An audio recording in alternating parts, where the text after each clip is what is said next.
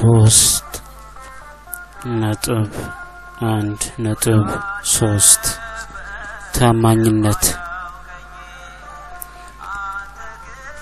ታማኝነት ማለት በቃል መገኘት የተቀበሉትን አደራና ኃላፊነት በአግባቡ መወጣት እውነተኛ መሆን ማለት ነው።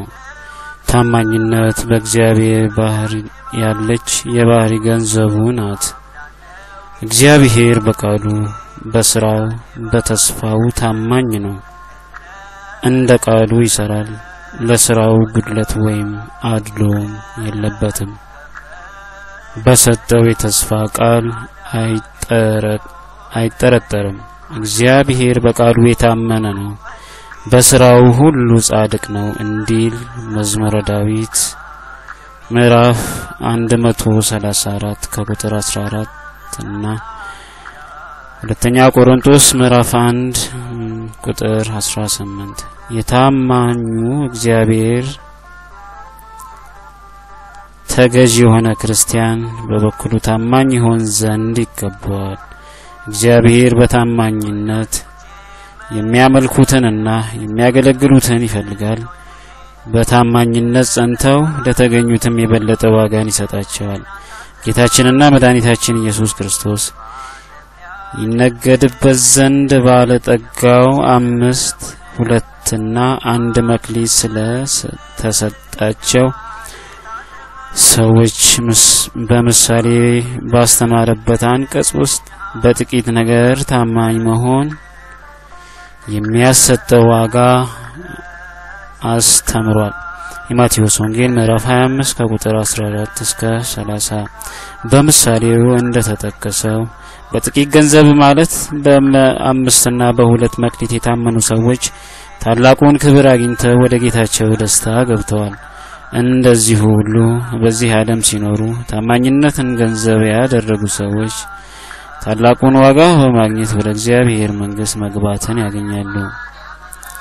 የአንድ ክርስቲያን ታማኝነቱ የሚለካው በትንሹ ነገር ላይ ነው። በወንጌል እንደተነገረው በጥቂቱ ወይም በሰው በሌላው ገንዘብ ላይ ታማኝ የሆነ በብዙና በሰው በራሱ ገንዘብ ደግሞ ታማኝ ይሆናል። በአንድ ምእመን ሕይወት ውስጥ ሊኖረው ስለሚችለው ታማኝነት መጠንም እስከሞት ድረስ የታመን ሁን ተብሏል። ዮሐንስ ራእይ ምዕራፍ 2 ቁጥር 10 እስከሞት ድረስ የሚለው ቃል አንድ ሰው ታማኝነቱን ላለማጣት ራሱን እስከ መስዋዕት መድረስ እንዳለበት ያሳያል። ሐዋርያው ቅዱስ ጳውሎስ የዕብራውያን ሰዎች ኃጢአትን ጸንተው ባለመቃወማቸው ከኃጢአት ጋር እየተጋደላችሁ ገና ደምን እስከ ማፍሰስ ድረስ አልተቃወማችሁም በማለት የገሰጸው ተግሳጽ ምእመናን እስከ ምን ድረስ ታማኝ መሆን እንዳለባቸው ያሳያል። የዕብራውያን ምዕራፍ 12 ቁጥር 9 ታማኝነት በአንድ መልክ ብቻ የሚገለጽ ሳይሆን በአንድ ሰው መንፈሳዊም ሆነ ስጋዊ ሕይወት ውስጥ መገለጥ መኖር ያለበት ስነ ምግባር ነው። ታማኝነት ለእግዚአብሔር ራሱን ዝቅ አድርጎ የሰውን ስጋ እስከ መዋሃድ በሞቱና በትንሳኤው ሰውን ከዘላለም ሞት ለማዳን ሲል የገባውን ቃል ኪዳን በመፈጸም ታማኝ ከሆነ ሰውስ ምን ያህል ለእግዚአብሔር ታማኝ መሆን ይጠበቅበታል? ሰው ለእግዚአብሔር ታማኝ ነው ማለት በማንኛውም ነገር እግዚአብሔርን የሚያሳዝን ነገር አይፈጽምም ማለት ነው። ቢፈጽምም በንስሐ ከእግዚአብሔር ጋር ለመታረቅ ጊዜ አይፈጅም። እግዚአብሔር በኃጢአቱ እስኪቆጣውም አይጠብቅም። ይህም ለባሏ ታማኝ እንደሆነች ሴት ማለት ነው። ለባሏ ታማኝ የሆነች ሚስት ምን ነጻነት ቢሰጣት ምን በባሏ ንብረት ላይ ሰለጠነች ብትሆን ባሏን በመካድ ወይም ሌላውን ወንድ በመውደድ ባለቤቷን አታሳዝነው። ምክንያቱም ለባሏ ታማኝ ናትና። ለአንድ ክርስቶስ የታመነ ምእመንም በአይን አምሮት በስጋ ምኞት ከሰይጣን ጋር በመተባበር እግዚአብሔርን አይበድልም። ስጠኝ ብሎ እግዚአብሔር የለመነውንና ማደሪያውን ያደረገውን ልቦና ለኃጢአት አይከፍትም። ምክንያቱም ኃጢአት ባለበት ከእግዚአብሔር ጋር ጠላትነት አለና። አመንዝሮች ሆይ ዓለምን መውደድ ለእግዚአብሔር ጥል እንደሆነ አታውቁምን? እንዲህ የዓለም ወዳጅ ሊሆን የሚፈቅድ ሁሉ የእግዚአብሔር ጠላት ሆኗል እንዲል ያዕቆብ መልእክት ምእራፍ 4 ከቁጥር 4 እንዲሁም አንደኛ ዮሐንስ ምእራፍ 2 ከቁጥር 15 እስከ 17 ዮሴፍ በእግዚአብሔር ፊት እንዴት ኃጢአትን እሰራለሁ ለማለት የበቃው ለእግዚአብሔር ታማኝ ስለነበር ነው። ኦሪት ዘፍጥረት ምዕራፍ 39 ቁጥር 9 አንድ ሰው ኃጢአት ሲሰራ በቅድሚያ የሚበድለው የሚጋፋውና የሚዳፈረው እግዚአብሔርን ነው። ምክንያቱም ምሉእ በሁለሄ በሆነ በእግዚአብሔር ፊት ኃጢአትን የሚሰራ የልቦናውን ወቀሳ ጥሶ ሕገ እግዚአብሔርን ተላልፎ ሊያጸድቀው ሊኮንነው የሚችለው እግዚአብሔር እያየው መሆኑን ዘንግቶ አሊያም ችላ ብሎት ነውና። ነብይ እግዚአብሔር ቅዱስ ዳዊት አንተም ብቻ በደል በፊትህም ክፋትን አደረኩ ሲል የምናገኘው ሰው ባደረገው ኃጢአት ከሁሉም በላይ የሚበድለው እግዚአብሔርን ስለሆነ ነው።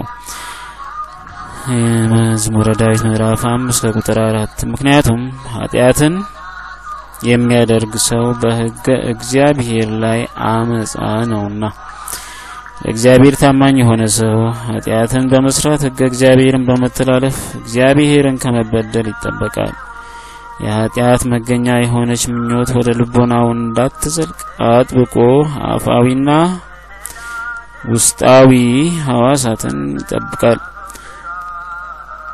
ሰፋኤ አሳን የተባለው ስምዖን አይኑን በወስፌ ጎልጉሎ ያወጣው በሚያማምሩ አይኖቹ የተነሳ ዘማሴት ስለመጣችበት ነው።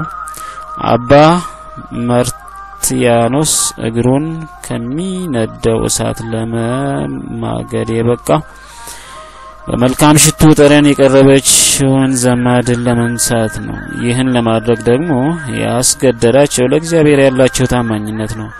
የማቴዎስ ወንጌል ምዕራፍ 18 ከቁጥር 8 እስከ 9 አንድ ክርስቲያን ለእግዚአብሔር ያለውን ታማኝነት የሚገልጠው ኃጢአትን ባለመፈጸም ብቻ አይደለም፣ ነገር ግን እንደ ክርስቲያንነቱ ለእግዚአብሔር ብሎ ሊፈጽመው የሚገባውን ሁሉ በመፈጸም ጭምር ነው እንጂ።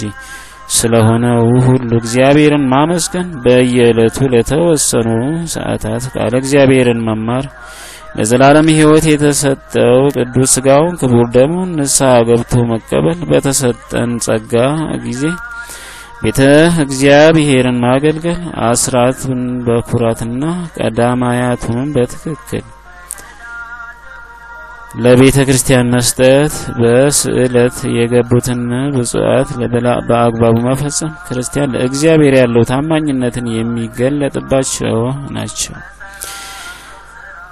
አባ ምእመናን ያስተምር ዘንድ የተሰጠው አንተ ግን ሕይወት ለሚገኝበት ትምህርት የሚገባውን ተናገር እንደተባለው እግዚአብሔርን ያላወቁ የሚያውቁበትን ያወቁ ለምግባር ለትሩፋት የሚበቁትን የደከሙት የሚበረቱበትን የተሳሳቱት የሚታረሙበትን በማስተማር ከጸና እርሱ ለእግዚአብሔር ታማኝነቱን ገልጧል። ቲቶ ምዕራፍ 2 ቁጥር 1 ሲያስተምር ከ81 መጻሕፍት ከአዋልድ መጻሕፍትና ከመምህራን ያላገኘውን ያልተማረውን የራሱን አስተያየት ከማስተማር ተቆጥቦ እውነተኛውን የቤተክርስቲያን ትምህርት በማስተማር ቢተጋ እርሱ ታማኝ ነው። ቅዱስ ጳውሎስ ብዙ ሰዎች የመሰከሩለትን ከእኔም የሰማኸውን ሌሎችን ደግሞ ሊያስተምሩ ለሚችሉ ለታመኑ ሰዎች አደራ ስጥ በማለት ጢሞቴዎስን የመከረው በሚያስተምሩ ሰዎች በራሳቸው አስተያየት ከመመራት ርቀው ለቤተክርስቲያን ትምህርት ታማኞች መሆን ስለሚገባቸው ነው። ሁለተኛ ጢሞቴዎስ ምዕራፍ 2 ቁጥር 2 ክርስቲያን በታማኝነት በቁርጥ ሕሊና ስለ እግዚአብሔር ብሎ ሊሰራው የሚገባውን ሁሉ በሚፈጽምበት ወቅት ከተለያዩ አቅጣጫዎች ፈተናዎች ሊያጋጥሙት ይችላሉ። በዚህ ወቅት እግዚአብሔር በሕግ አምልኮ ወደርሱ ቀርበው በፍቅሩ የጸኑትንና በታማኝነት የሚያገለግሉትን በረድኤቱ ከመከራው ሁሉ እንደሚያድናቸው ማመን ተገቢ ነው። እርሱ አልተውህም ከቶም አልጥልህም ብሏልና። ሰለስቱ ደቂቅ ከእሳት የተጣሉት ሐዋርያት ከሰው ይልቅ እግዚአብሔር መታዘዝ ይገባል በማለት ለባለስልጣናቱ መልስ የሰጡት ለእግዚአብሔር ታማኝ የሆነ ሰው በመከራውና በሞቱ እንኳን ታማኝነቱን መግለጽ ስላለበት ነው። ለታማኝነት ለራስ ታማኝ መሆን ማለት ስጋዊውንም ሆነ መንፈሳዊውን ሕይወት ከሚጎዳ ነገር ርቆ ወደ እውነተኛው ዓላማ ሊያደርስ የሚችለውን ዓላማና መንገድ መያዝ ማለት ነው። ለራሱ ታማኝ የሆነ ሰው ስጋውን ሊጎዱት መንፈሳዊ ጉዞውን ሊያደናቅፉ ከሚችሉ ነገሮች ሁሉ ይርቃል። በመንፈስ ጀምሮ በስጋ እንዳይጨርስ ለሕዋሳቱ አርዕነት አይሰጥም፣ ይሰበስባቸዋል እንጂ። ለተራበች ነፍስ የመረረ ነገር ሁሉ ይጣፍጣታል እንደተባለ ነፍሱ ቃለ እግዚአብሔር ፍቅረ እግዚአብሔርን ንስሐንና ስጋ ወደሙን ተርባ ወደ መረረ ነገር ወደ ኃጢአት እንዳታዘነብል ተግቶ ይመግባታል። በአይኑ ክፉን ተመልክቶ በአንደበቱ ዋዛ ፈዛዛውን ተናግሮ በእጆቹ ክፉ ሰርቶ በእግሩ ወደማይገባ ቦታ ተራምዶ ሄዶ መከራ እንዳይመጣበት ይጠነቀቃል። በስጋዊውም ሆነ በመንፈሳዊ ሕይወቱ ለትልቅ ደረጃ እንኳን ቢበቃ ለራሱ የሚታመን ሰው ተዘሎ አይቀመጥም። ያለውን ሳይሆን የሚቀረውን ያስባል። ራእይ 3 ከቁጥር 12 እስከ 14። በዚህም የተነሳ ሕይወቱ ወይም ክርስትናው ዘወትር እድገት የሚያሳይ ይሆናል። በውሃ ዳር እንደተተከለች አትክልት ዘወትር ይለመልማል፣ ፍሬም ያፈራል። ለራሱ ታማኝ የሆነ ሰው ከስጋውም ሆነ ከህሊናው አሊያም ከሌላ ቦታ የሚመነጩ ስሜቶችንና ምኞቶችን በምክንያት ደጋግፎ በልቦናው ተቀባይነት እንዲያገኙ ራሱን አያታልም። ለሰራው ኃጢአትም ታምኖ ንስሐ ከመግባት በስተቀር ምክንያት በመደርደር ከንስሐ አይርቅም። በልቦናው የሚመላለሱት አዳዲስ ሐሳቦች ወደ ሕይወቱ ሰርጸው ስር ከመስደዳቸው በፊት ያርቃቸዋል አሊያም ይሸሻቸዋል። ራሱ ታማኝ የሆነ ሰው ያለ ስራ የሚያሳልፏቸው ጊዜያቶች የሉትም። ስራ ፈቶ መቀመጥ የስጋም የነፍስም ስምድህነት የሚያመጣበት በመሆኑ በጊዜው ሁሉ ተግቶ ይሰራበታል። ረፍተ ስጋን በመሻት ስጋው በነፍሱ ላይ እንድትሰለጥን አይተዋትም። ይልቁንም ተግቶ ሰውነትን በስራ ይጎስመዋል እንጂ። ለራሱ ታማኝ የሆነ ሰው ሌሎች የሚያቀርቡለትን ክብርና ውዳሴ ከንቱን ራሱን አያታልም። ይልቁንም የማይጠቅመውን ታናሽ ባሪያ መሆን ያስባል። በመሆኑም ዘውትር እኔን ኃጢአተኛውን ማረኝ እያለ ይጸልያል። አመርሃ ለሌላው ታማኝ መሆን ለእግዚአብሔርና ለራሱ ብቻ አይደለም።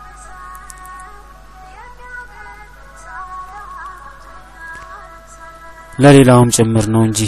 ሌላው ሲባል ሚስት ለባሏ፣ ባል ለሚስቱ፣ ልጆች ለወላጆቻቸው፣ ሰራተኛ ለአሰሪ፣ ሕዝብ ለመንግስት፣ መንግስትም ለሕዝብ የመሳሰለውን ነው። የዚህም መሰረቱ ባልንጀራህን እንደራስህ አድርገህ ውደድ ያለው ነው። የማቴዎስ ወንጌል ምእራፍ 22 ከቁጥር 39። አንድ ምእመን እግዚአብሔርን በፍጹም ነፍሱ ከወደደ ለእግዚአብሔር በሁሉም ከታመነ ለሌላው ወይም ለባልንጀራው የግድ የታመነ ይሆናል።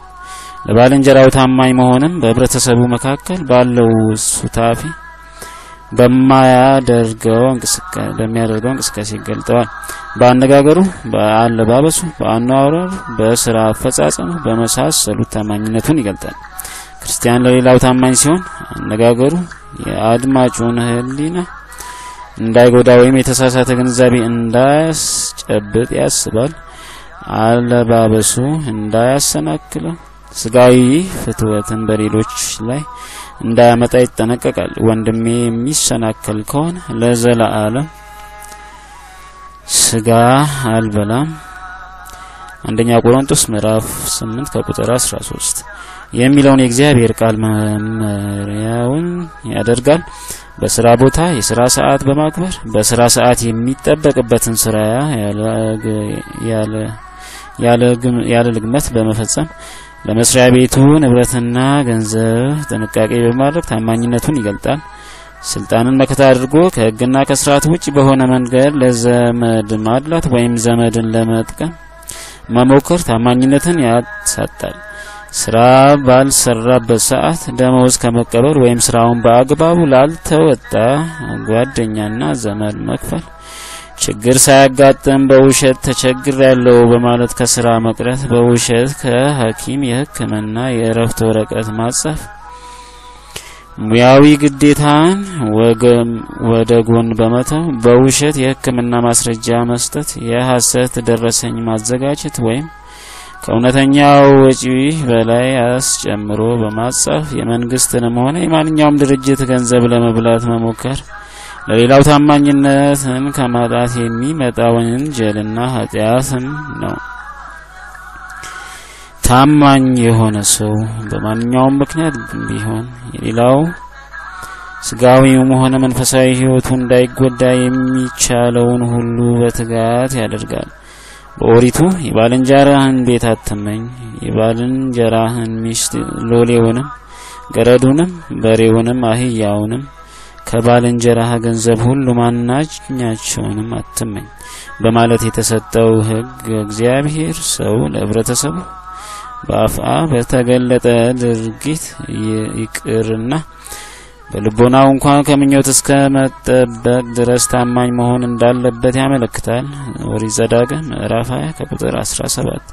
ሐዋርያው ቅዱስ ጳውሎስ ከሰው ሁሉ አርነት የወጣው ሲሆን የሚበልጡትን እንድጠቅም እንደ ባሪያ ራሴን ለሁሉ አስገዛ፣ አይሁድንም ጠቅም ዘንድ ከአይሁድ ጋር እንደ አይሁዳዊ ሆን፣ ከህግ በታች ያሉትን ጠቅም ዘንድ እኔ ራሴ ከህግ በታች ሳልሆን ከህግ በታች ላሉት ከህግ በታች እንዳለው ሆን፣ ደካሞችን ጠቅም ዘንድ ለደካሞች እንደ ደካማ ሆን፣ በሁሉ መንገድ አንዳንዶችን አድን ዘንድ ከሁሉ ጋር በሁሉ ነገር እንደነርሱ ሆንኩ በማለት በሕይወቱ ውስጥ ሁሉን ይጠቅም ዘንድ ለሁሉ በታጋሽነት ያደረገውን ተናግሯል። አንደኛ ቆሮንቶስ ምዕራፍ 9 ከቁጥር 14 እስከ 23። የምእመናን ህይወት ሰላማዊና የተረጋጋ የሚሆነው ሀገር ሁለንተናዊ እድገት የምታገኘው በአንድ ሀገር ውስጥ ለወገኖቻቸው ታማኝ የሆኑ ዜጎች ሲኖሩ ብቻ ነው። ታማኝነትን ከሌሎች ሳይጠብቁ አስቀድሞ ራስን ለሌላው ምሳሌ አድርጎ ማቅረብ የእውነተኛ ክርስቲያን መገለጫ ጠባይ ነው። ቅዱሳን አባቶቻችንና እናቶቻችን ሰው ሁሉ ለእግዚአብሔርና ለወገኑ መታመን ተስኖት አንዱን ለማጥፋትና ለመጉዳት በሚያደባበት ዓለም ታማኝነታቸውን አሳይተዋል። ዮሴፍ ለጲጥፋራ፣ ዳዊት ለሳኦል፣ ዳዊት ውሃ በተጠማበት ወቅት አድኖን ኢያቡስቴና ዮልያና በጠላቶቹ ከተማ ተዋግተው ሊጠጣ የወደደውን ውሃ ያጠጡለት ታማኞች ስለነበሩ ነው። በሀገራችን በኢትዮጵያ ብዙ ቅዱሳት መጻሕፍት ስዕላት ንዋያተ ቅዱሳት የምናገኘው የብዙ ዘመን የነጻነት ታሪክ የተገኘው ታማኞች የሆኑ የእግዚአብሔር ሰዎች ስለነበሩ ነው። በአጠቃላይ ታማኝነት አንድ ምእመን የእግዚአብሔር ገንዘብ መሆኑ የሚገለጥበት ክፉን መጠየፍ የሚታወቅበት ምግባር ነው። ስለሆነም ክርስቲያን ሁሉ ይህችን መልካምና ወደ መንግስተ ሰማያት ለመግባት የምታስችለውን ምግባር ለመያዝ መትጋት አለበት። በአንድ ጊዜ ታማኝ መሆን ሊከብድ ይችላል። ይሁን እንጂ ታማኝ ለመሆን መጣር ያስፈልጋል። ሰው በሚችለው ሲታመን ከአቅሙ በላይ በሆነው ደግሞ እንዲታመን እግዚአብሔር ኃይሉን ይሰጠዋል። አንድ ክርስቲያን በጥቂቱ ነገር ታማኝ ከሆነ እግዚአብሔር በብዙ እንዲታመን ያደርገዋል። በቤቱ ለሁሉ ከታመነ እግዚአብሔር ደግሞ በቤተክርስቲያን በአደባባይ እንዲታመን ያደርገዋል። ራሱ ነፍስ ከታመነ ለወገኑ ሕይወት እንዲታመን ያበረታታዋል። ቅዱስ እስጢፋኖስ የተጠራው በማዕድ ስራ ሊያገለግል ነበር። ይህንንም ስራውን በንጽህና በታማኝነት ስለሰራው እግዚአብሔር አይሁድ ሊከራከሩት እስኪሳናቸው ድረስ የሚያስተምር ሐዋርያ አደረገው። ሰማያዊውን ሚስጥር ለማየትም አበቃው። የሐዋርያት ሥራ ምእራፍ 6 ከቁጥር 7። ቅዱስ ዳዊት በጎቹን ሊነጥቁ የሚመጡትን አናብስትና ድቦች ሳይፈራ በታማኝነት የሚጠብቅ እረኛ ስለነበር እግዚአብሔር የእስራኤል ዘስጋ ንጉስ አደረገው። ዮሴፍ የጲጥፋራን ቤት ያገለግል ዘንድ በገንዘብ ተገዛ። እርሱም ጌታውን በታማኝነት አገለገለው። እግዚአብሔርም ታማኝነቱን ተመልክቶ ለግብጽና ለአካባቢው አህጉራት መድኃኒት አደረገው። አንድ ምእመን ክብረ ስጋን ክብረ ነፍስን እንዲያገኝ ታማኝነቱን አጽንቶ መያዝ ተጠበቅበታል።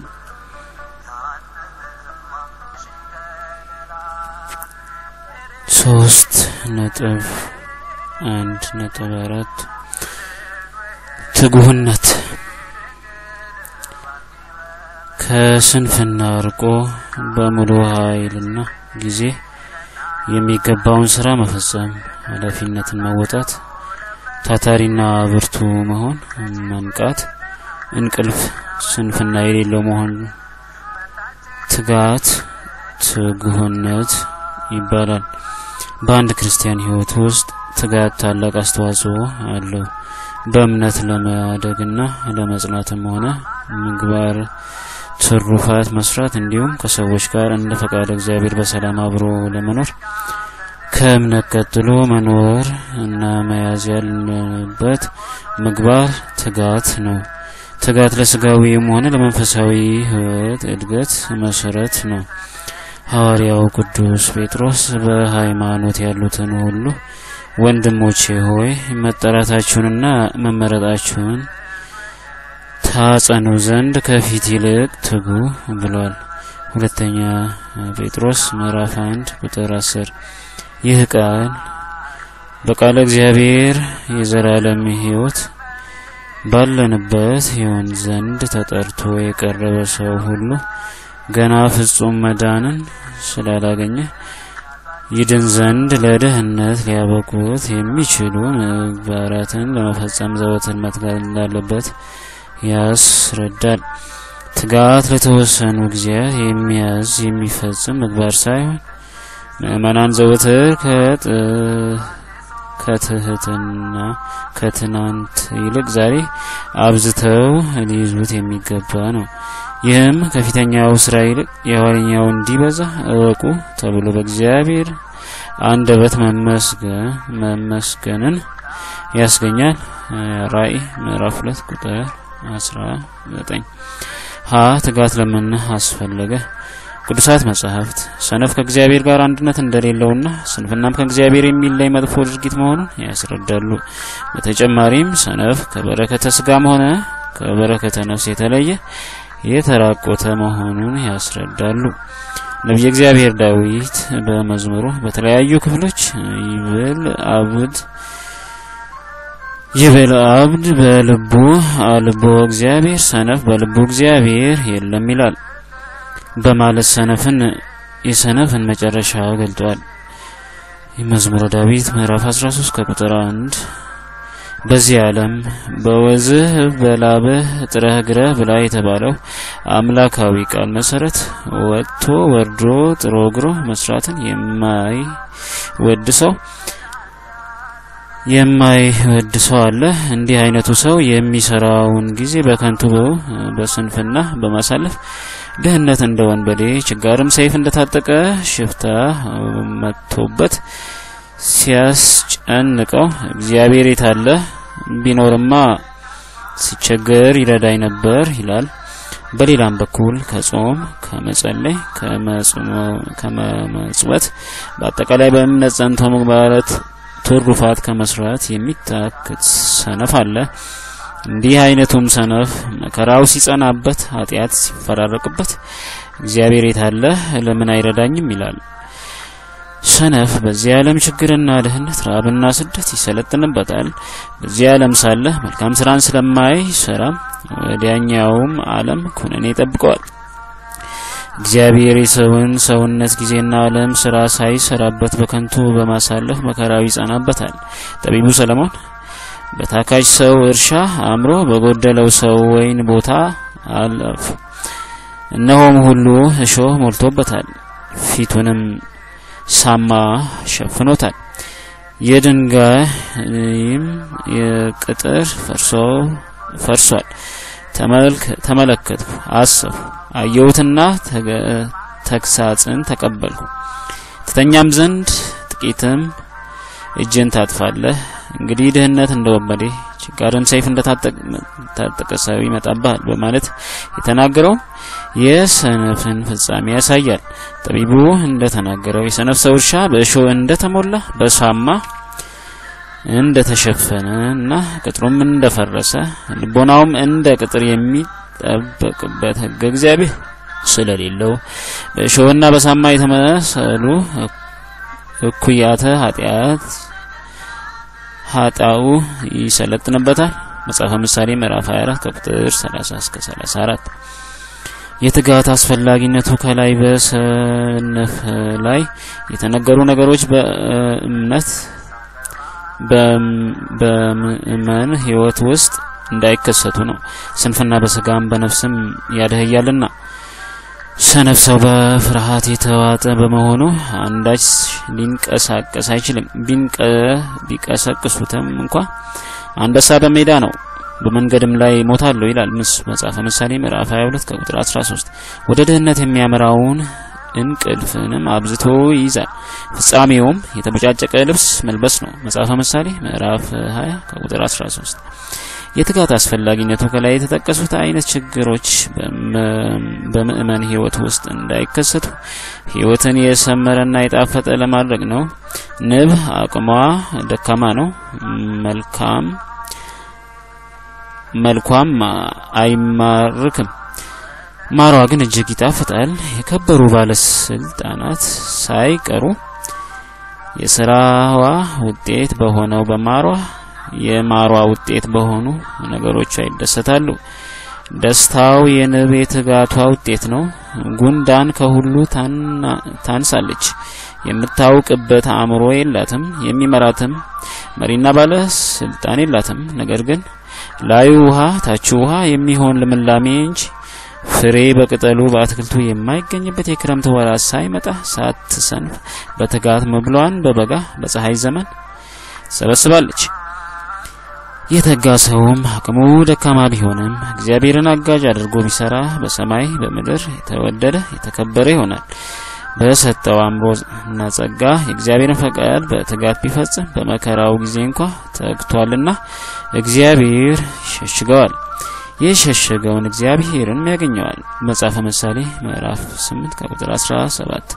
ንጉሥ ሰለሞን ሰው የከበረ ሀብቱ ትጋቱ ነው እንዳለ ምእመናን ሁሉ የከበረ ዋጋው ከእግዚአብሔር ለማግኘት በዓለም ያለውን ውጣውረድ ለመቋቋምና ለማሸነፍ መትጋት እጅጉን ያስፈልጋቸዋል። መጽሐፈ ምሳሌ ምዕራፍ 12 ከቁጥር 27። የትጋት አይነቶች ትጋትን ስጋዊና መንፈሳዊ በማለት ለሁለት መክፈል ይቻላል። አንድ ስጋዊ ትጋት የሚባለው በተሰማሩበት የሥራ መስክ እግዚአብሔርና ከሥርዓተ ቤተክርስቲያን ሳይወጡ ውጤታማ ለመሆን ኃላፊነትን ለመወጣትና አደራን በአግባቡ ለመፈጸም የሚከናወን ነው። አንድ ምእመን በሃይማኖት ሕግጋት ተጠብቆ ለራሱም ሆነ ለህብረተሰቡ ሕይወት አንድ መልካም ነገር ለማስገኘትና ያለውን ችግር ለመፍታት በስጋው መትጋት አለበት። እግዚአብሔር ሰውን በመልኩና በምሳሌው ሕያው ልባዊና ነባቢ አድርጎ በክብር የፈጠረው እርሱ የሚሰጠው ዓለም ዋሳቱን እውቀቱንና ጊዜውን ተጠቅሞ ለበጎ ስራ እንዲተጋበት ነው። እኛ ፍጥረቱንና እንመላለስበት ዘንድ እግዚአብሔር አስቀድሞ ያዘጋጀው መልካሙን ስራ ለማድረግ በክርስቶስ ኢየሱስ ተፈጠርን እንዲል ኤፌሶን ምዕራፍ 2 ከቁጥር 10። ነብዩ እግዚአብሔር ሙሴ እግዚአብሔር አምላክ ሰውን ወድስቶ ያበጃትም ይጠብቃትም ዘንድ በኤደን ገነት አኖረው በማለት በኦሪቱ የጻፈው ሰው ለሥራ የተፈጠረ መሆኑን ያሳያል። ኦሪት ዘፍጥረት ምዕራፍ 2 ቁጥር 15 ሐዋርያው ቅዱስ ጳውሎስ ሰው ሁሉ ለሥራ እንዲተጋና ራሱን እንዲችል ከማስተማሩም በላይ ሊሰሩ የማይወዱ ሰነፎች እንዳይበሉ አስተምሯል። በአሕዛብ ምድር ወንጌል ለማስተማር ከመድከሙ በላይ ራሱን ለመርዳት ይተጋ እንደነበር ገልጧል። እኛን ልትመስሉ እንዴት እንደሚገባችሁ ራሳችሁን ታውቃላችሁና በእናንተ ዘንድ ያለ ሥርዓት አልሄድምና ከእናንተ ዘንድ በአንዱስ እንኳን እንዳንከብድበት ሌሊትና ቀን በድካምና በጥረት እየሰራን እንድንኖር ዘንድ ነበር እንጂ ከማንም እንጀራን እንዲያዩ አልበላንም። ደግሞ ከእናንተ ጋር ሳለን ሊሰራ የማይወድ አይብላ ብለን አዘዝናችሁ። ሥራ ከቶ ሳይሰሩ በሰው ነገር እየገቡ ያለ ሥርዓት ከእናንተ ዘንድ ስለሚሄዱ ስለ አንዳንዶች ሰምተናልና እንደነዚህ ያሉትን በጸጥታ እየሰሩ የገዛ እንጀራቸውን ይበሉ ዘንድ በጌታችን በኢየሱስ ክርስቶስ እናዛቸዋለን እንመክራቸውም አለን።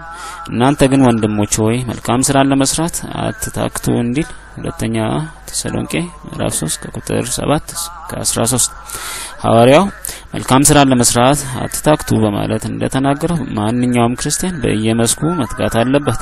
ገበሬው ለእርሻው፣ ተማሪው ለትምህርቱ፣ ነጋዴው ለንግዱ በሁሉ የሰው ገበታ መትጋት ይጠበቅበታል። እያንዳንዱ ምእመን በሥራ መደቡ የተጋ እንደሆነ ኑሮን ለማሸነፍ ይችላል። ለአእምሮ ወይም ለሕሊናው ከክፋት ይጠበቃል። ፈቃደ እግዚአብሔርን ለመፈጸም ትእዛዙን ለመጠበቅ ይችላል። በሰውም ሆነ በእግዚአብሔር ዘንድ ክብርን ያገኛል።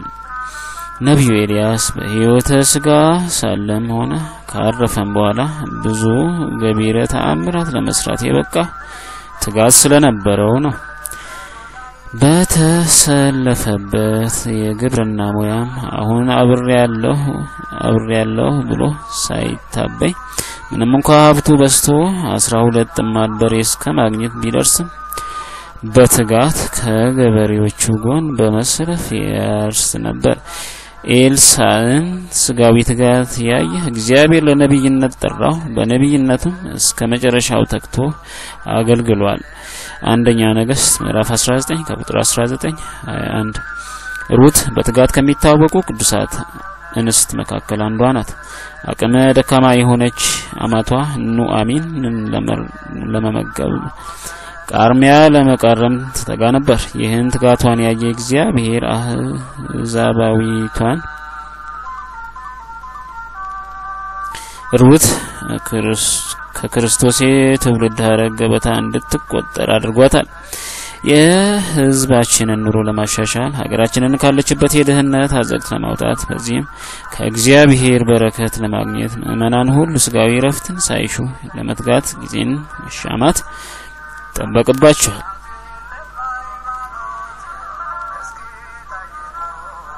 ሁለት መንፈሳዊ ትጋት ሰው ስለ ሃይማኖቱ ሊያውቅ ሃይማኖቱ የሚያዘውንም ሊፈጽም የሚችለው ትጋት ሲኖረው ነው። ክርስትና ሰዎች እግዚአብሔርን አውቀው ፍቃዱን በመፈጸም ወደ እርሱ የሚጓዙበት የሕይወት መንገድ ናትና ለክብር የምታበቃ በመሆኗ በመንገድነቷ የሚጓዙ ሁሉ ከተለያየ አካባቢ ፈተናና መከራ ያገኛቸዋል። ጌታችንና መድኃኒታችን ኢየሱስ ክርስቶስ በዓለም ሳላችሁ መከራ አለባችሁ በማለት ያስተማረው ይሄንኑ የሚያስረዳ ነው። ዮሐንስ ምዕራፍ 16 ከቁጥር 33 መከራ በበዛበት ዓለም ያለ ክርስቲያን ዳግም በመከራው ዝሎ እንዳይወድቅ ከፈጣሪውም እንዳይለይ መከራውን ለመቋቋም ደግሞ መትጋት አለበት።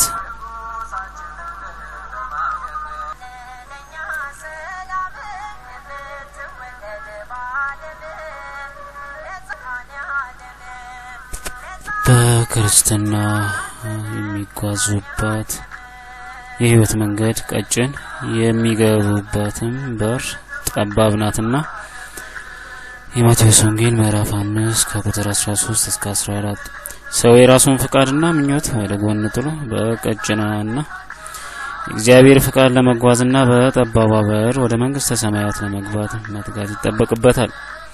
በቅዱሳት መጻሕፍትም ምእመናን በእምነት ዋጋቸውን ለማግኘት ከመከራው ሁሉ ለመዳን ለበለጠ ክብር ለመብቃት መትጋት እንዳለባቸው ተናግሯል።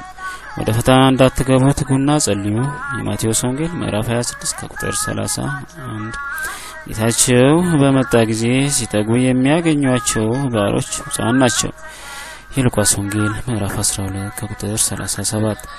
ለተለት በቤቴ መግቢያ የሚተጋ ሕይወትን ያገኛልና መጽሐፈ ምሳሌ ምእራፍ 8 ከቁጥር 34። መጠራታችሁንና መመረጣችሁን ታጸኑ ዘንድ ከፊት ይልቅ ትጉ።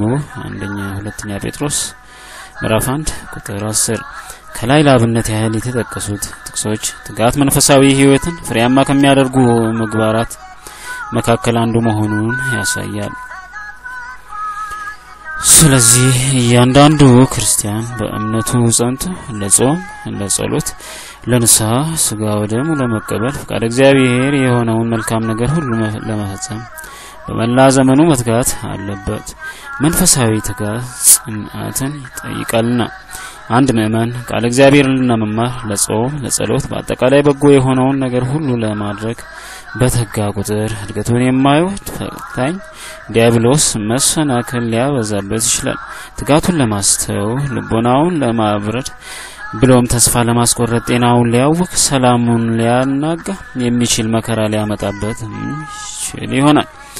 ማንኛውም ምእመን በበጎ ምግባር ጸንቶ በውስጥ በአፍ ከኃጢአት ርቆ ሳለ ያልጠበቀው መከራና ችግር ቢያጋጥመው ሳይደናገጥ በበጎ ምግባሩ ሊተጋ ይገባዋል። ጻድቁ ኢዮብ ስለራሱና ስለቤተሰቡ ጠዋትና ማታ በቁጥራቸው ልክ የሚቃጠል መስዋዕት በማቅረብ ለጸሎት የተጋ ጽድቁ በእግዚአብሔር ዘንድ የታወቀለት ሰው ነበር። መጽሐፈ ኢዮብ ምዕራፍ 1 ከቁጥር 5። ነገር ግን ሰይጣን ቀንቶበት ልጆቹን ሀብቱን ንብረቱን ጨርሶበት ገላውን በክፉ ቁስል በመታውና በብብቱ ያለች ሚስቱ ሳትቀር እንድትጠየፈው ባደረገ ጊዜ ትጋቱን አልተወም። እስከ መጨረሻው ጸንቶ በመትጋቱ ዲያብሎስን ድል ሊያደርገውና ከፊተኛው ይልቅ የበለጠ እግዚአብሔርን በረከት ለማግኘት በቅቷል። መጽሐፈ ኢዮብ ምዕራፍ 32 ከቁጥር 12። ትጋት ኃጥኡን ለጽድቅና የሚያበቃ ድሃውን ከትቢያ አንስቶ ለክብር የሚያደርስ በአጠቃላይ ሰውን ሕይወት በስጋውም ሆነ በነፍሱ ወደ ተሻለና ወደ በለጠ የእድገት ደረጃ ሊያደርስ የሚችል መሰላል በመሆኑ ትኩረት ሊሰጠው ይገባል። ትጋት ከሌለ የመኖር ትርጉም ይጠፋል። ጠቢቡ የእንቅልፍን ብዛት የተበጫጨቀ ልብስ ያስለብሳል እንዳለ ትጋት ከሌለ ከስጋዊም ሆነ ከመንፈሳዊ የጸጋ ልብስ መራቆት ይከሰታል። መጽሐፈ ምሳሌ ምዕራፍ 23 ቁጥር 1። 3.1.5 ትህትና ራስን ዝቅ ማድረግ ሌላው ሰው እንዲጠቀም መፈለግ ከራስ ይልቅ ሌላውን ሰው እንዲሻል መቁጠር ነው። ትህትና በእግዚአብሔር ባህሪ ያለች ገንዘብ ናት። እግዚአብሔር ከትህትናው ብዛት የተነሳ የማይሽሩት ንጉስ፣ የማይደህይ ባለጠጋ፣ የማይደክም ኃያል ሆኖ ሳለ ስራውን ሁሉ በትህትና ይፈጽማል። ለመካሪዎች የምክርን ቃል የሚሰጥ እርሱ ሆኖ ሳለ በትህትና ራሱን ዝቅ አድርጎ ከሙሴ ምክርን ተቀበለ። ኦሪት ዘዳግም ምዕራፍ 32 ከቁጥር 7 እስከ 14። ጌታችንና መድኃኒታችን ኢየሱስ ክርስቶስ ከእመቤታችን ከቅድስት ድንግል ማርያም ከስጋዋ ስጋ ከነፍሷ ነፍስ ነስቶ ያለ ዘርዕ ብእሲ ፍጹም ድንግልና ተዋህዶ ከዚህ ዓለም ሲመላለስ ባህሪው ያለች ትህትናውን ገልጧል። ኪሩቤል ሱራፌል በፊቱ የሚርዱለት እርሱ በደቀ መዛሙርቱ ፊት ተንበርክኮ እግሮቿን አጠበ። ዮሐንስ ምዕራፍ 13 ቁጥር 15። ሊይዙት ብዙ ጭፍሮችና ሰራዊት አስከትለው የመጡበትን አይሁድ በቃል ስልጣን ወደ ኋላቸው እንዲወድቁ ያደረገ ዮሐንስ ምዕራፍ 18 ቁጥር 6 ሲሆን ለጠላቶቹ እንደ በግ ወደ መታረድ ተነዳ። በፊታቸውም በግ ጠቦት በሸላቾቹ ፊት ዝም እንደሚል እንዲሁ አፉን አልከፈተም። ኢሳይያስ መጽሐፍ ምዕራፍ 53 ቁጥር 7 በስሙ አምነው ተጠምቀው ሀብተ ወልድና ስመ ክርስትና ሀብተ ልቦናት ለተሰጣቸው ከእኔም ተማሩ እኔ የዋህ በልቤም ትሁት ነኝና በማለት በትህትና እንዲኖሩ አስተምራል። የማቴዎስ ወንጌል ምእራፍ 11 ቁጥር 9 በመሆኑም አንድ ክርስቲያን መላ ዘመኑን በትህትና ሊፈጽመው ይገባል። ትህትና መቼትና ለምን ተብሎ በጊዜ በቦታና በሁናቴ የሚወሰን ምግባር አይደለም። በመሆኑም ሰው ሲያጣ ብቻ ሳይሆን ሲያገኝ፣ ሲሻር ብቻ ሳይሆን ሲሾም፣ በችግር ጊዜ ብቻ ሳይሆን በሰላምም ወቅት ትሁት መሆን አለበት። ጌታችንና መድኃኒታችን ኢየሱስ ክርስቶስ በትህትና ዝቅ ብሎ ከከብቶች በረት እንደተወለደ ሁሉ ክፉ ሄሮድስ በተነሳበት ወቅት ስደትን በትህትና ፈጽሟል። አይሁድ በሰቀሉት ዕለትም አባት ሆይ የሚያረጉትን አያውቁምና ይቅር ይበላቸው በማለት በትህትና ከመናገር አልፎ አልተቆጣም። ይህም አንድ ክርስቲያን በማንኛውም ድርጊት ውስጥ ትህትና ሊኖረው የሚገባ መሆኑን ያሳያል። ትህትና በቦታ የሚወሰን ምግባር አይደለም። ምድር ሁሉ መላዋ ለእግዚአብሔር ናት። መዝሙር ምእራፍ 23 ቁጥር 1 እግዚአብሔርም በምድር ላይ በብርሃንም ሆነ በጨለማ የሚሰራውን ሁሉ ያያል። ደግሞም ለእያንዳንዱ ዋጋውን እንደ ስራው ይከፍለዋል። በመሆኑም ሐዋርያው በጊዜው ከፍ እንዲያደርጋችሁ ከኃይለኛው ከእግዚአብሔር እጅ በታች ራሳችሁን አዋርዱ በማለት እንደተናገረው እግዚአብሔር እጅ በታች ራሳችሁን አዋርዱ በማለት እንደተናገረ በቦታውና በጊዜው ሁሉ ትሁት መሆን ይገባል። አንደኛ ጴጥሮስ ምእራፍ 5 ቁጥር 7 አንድ ክርስቲያን ወደ ቤተክርስቲያን ሲመጣ ትሁት ሆኖ ሲመለስ ደግሞ ሌላ የሚሆን ከሆነ የሚጠቅመው ነገር የለም። ትህትና በቦታ እንደማትወሰን ሁሉ በሰዎች መካከል ልዩነትም አታደርግም። ሐዋርያው ቅዱስ ጳውሎስ ያንዳንዱ ባልንጀራው ከራሱ እንዲሻል በትህትና ይቁጠር እንዳለው ሰዎች ሁሉ ከእኔ ይሻላሉ በማለት ሁሉን አስተካክሎ ከማየት በስተቀር ማበላለጥ አይገባም። ፊልጶስ ምዕራፍ 2 ቁጥር 3 ባለስልጣናት በካህናት በወላጆችና በታላቆች ፊት ትሁት ሆኖ ታናናሾቹን የሚንቅ ከእርሱም እንደሚያንሱ አድርጎ የሚቆጥር ሰው ካለ ተሳስቷል። ስለዚህ ነገር ግን ደካሞች የሚመስሉ የአካል ብልቶች ይልቁንም የሚያስፈልጉ ናቸው። አካልም ብልቶች ያልከበሩ ሆነው የሚመስሉ በሚበዛ ክብር እናለብሳቸዋለን፣ በመናፈቃቸውም ብልቶቻችን ክብር ይጨመርባቸዋል። ክብር ያላቸው ብልቶቻችን ግን ይህ አያስፈልጋቸውም ተብሎ እንደተነገረው የአንድ የምእመን ትህትና በሰው ሁሉ ፊት በስራ የተገለጠ ሊሆን ይገባል። አንደኛ ጴጥሮስ ምዕራፍ 12 ከቁጥር 22 እስከ 25 ሰው በእግዚአብሔር መልካምና ምሳሌ ቢፈጠርም በራሱ የራሱ የሆነ አንዳች ነገር የለውም። ሁሉም ከእግዚአብሔር ዘንድ በጸጋ ያገኛቸው ናቸው። ይሄውም ጻድቁየው ራቁቴን ከናቴ ማህፀን መጥቻለሁ ራቁቴን ወደዚያ መለሳለሁ ባለው ቃል ታውቋል። ኢዮብ ምዕራፍ 1 ከቁጥር 21 ሰው ሲወለድ ገላው የተራቆተ እንደሆነ ሁሉ አእምሮም ከእውቀት ባዶ ነው። እግዚአብሔር ግን እየመጠነ እውቀት ለሰው ይሰጣል። ተወልዶ ካደገም በኋላ ሰው የሚኖረው እውቀት የሚያፈራው ሀብት አብሮት እስከ ወዲያኛው የሚዘልቅ አይደለም። ብዙ የተለፋበት ሀብት በጥቂት አደጋ ይጠፋል፣ እውቀትም ይሻራል። በዚህ ዓለም ያለው ክብርና የሰው ልጅ አንድነት እስከ ዕለተ ሞት ነው። ሁሉም ከመቃብር በላይ ነው። በመሆኑም ሐዋርያው አንተ እንድትበልጥ ማን አድርጎሃል? ያልተቀበልኸውንስ ምን አለ? የተቀበል ለመሆንህ ግን እንዳልተቀበል የምትመካ ስለምንድነው በማለት እንዳስረዳው ሁሉ ከእግዚአብሔር የተሰጠ በመሆኑ ሰው ሁሉ የሚመካበት የለውም። አንደኛ ጴጥሮስ አንደኛ ቆሮንቶስ ምዕራፍ 4 ከቁጥር 7 በመንፈሳዊ ሕይወትም በኩል ቢሆን ቢጾም ቢጸልይ ቢሰገድ የተለየ ገቢር ተአምራትን ቢያደርግ በረድኤተ እግዚአብሔር ነው። ጌታችን ያለ እኔ ምንም ልታደርጉ አትችሉም ያለው ለዚህ ነው። ይሁን ዮሐንስ ወንጌል ምዕራፍ 15 ቁጥር 5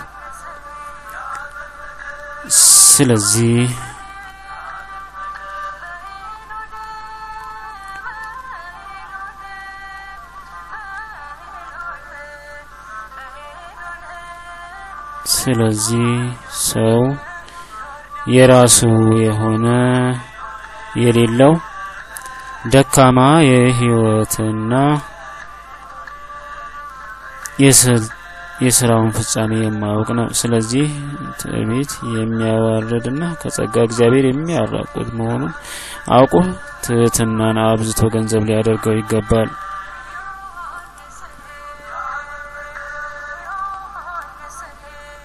የትህትና መገለጫዎች ትህትና በመቅለስለስ በአፍ የትህትና ቃል አብዝቶ በመናገር የምትገለጥ አይደለችም።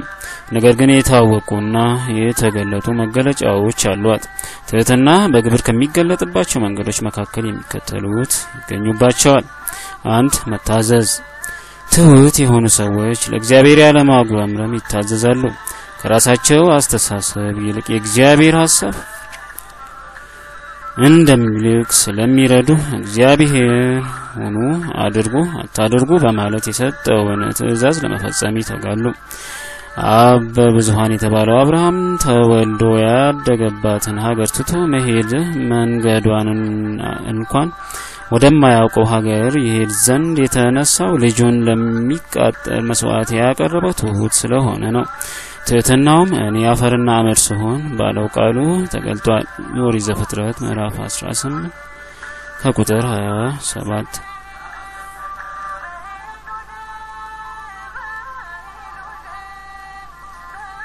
ፈርዖን የተለያዩ መከራዎች እስኪፈራረቁበት ደርሶ ለእግዚአብሔር መታዘዝ የተነሳ ልቦናው ደንዳና ስለነበር ነው። ይሄውም ቃሉን እሰማ ዘንድ እስራኤልንስ እለቅ ዘንድ እግዚአብሔር ማን ነው? እግዚአብሔርን አላውቀውም እስራኤልንም ደግሞ አላውቅም ባለው ቃል ተገልጧል። ኦሪት ዘዳግም ምዕራፍ 5 ቁጥር 2። 2. ኃጢአትን በማመን ልቦናቸው በትህትና የተሞላ ሰዎች ዘወትር ኃጢአታቸው ይታሰባቸዋል። ዘወትር ኃጢአታቸውን ስለሚያስቡ እኔ መተላለፌን አውቄያለሁና ኃጢአቴ ሁሉ ጊዜ በፊቴ ነውና ይላሉ። መዝሙረ ዳዊት ምዕራፍ 40 ቁጥር 3። ሕይወታቸው በሙሉ በመልካም ሥራ የተሞላ ቢሆንም እንኳን ሰማይስ እንኳን በፊት ንጹህ አይደለምና ያለውን ቃል ስለሚያውቁ ኃጢአተኞች ነን ይላሉ። ይህም ደግሞ የራሳቸውን ኃጢአት ብቻ እንዲያስቡ በሌላው ወገን ከመፍረድ እንዲጠበቁ ያደርጋቸዋል። የሉቃስ ወንጌል ምዕራፍ 18 ከቁጥር 13 እስከ 14። በለምጽ ተመቶ የነበረውን ኢሳይያስ ለመንጻትና ከዘመናት በኋላ የሚሆነውን የድንግል ማርያምን ክብር የመድኃኔዓለምን ሚስጥር በግልጽ ለመናገር ያወቀው በትህትና ሆኖ ኃጢአቱን ማመኑ ነው። ከንፈሮቼ ረከሱብኝ ሰው መሆኔ፣ ዓይኖቼ ሰራዊትን ጌታ ንጉሥን እግዚአብሔርን ስላዩ ጠፍቻለሁና ወዮልኝ ያለው ለዚህ ነው። ኢሳይያስ ምዕራፍ 6 ቁጥር 5። ሊቀ መላእክት የነበረ ሳጥናኤል ለክብሩና ለውድቀት የዳረገው በትዕቢት ተነሳስቶ ኃጢአቱን ከማመን መራቁ ነው። 3. ራስን ለእግዚአብሔር በመስጠት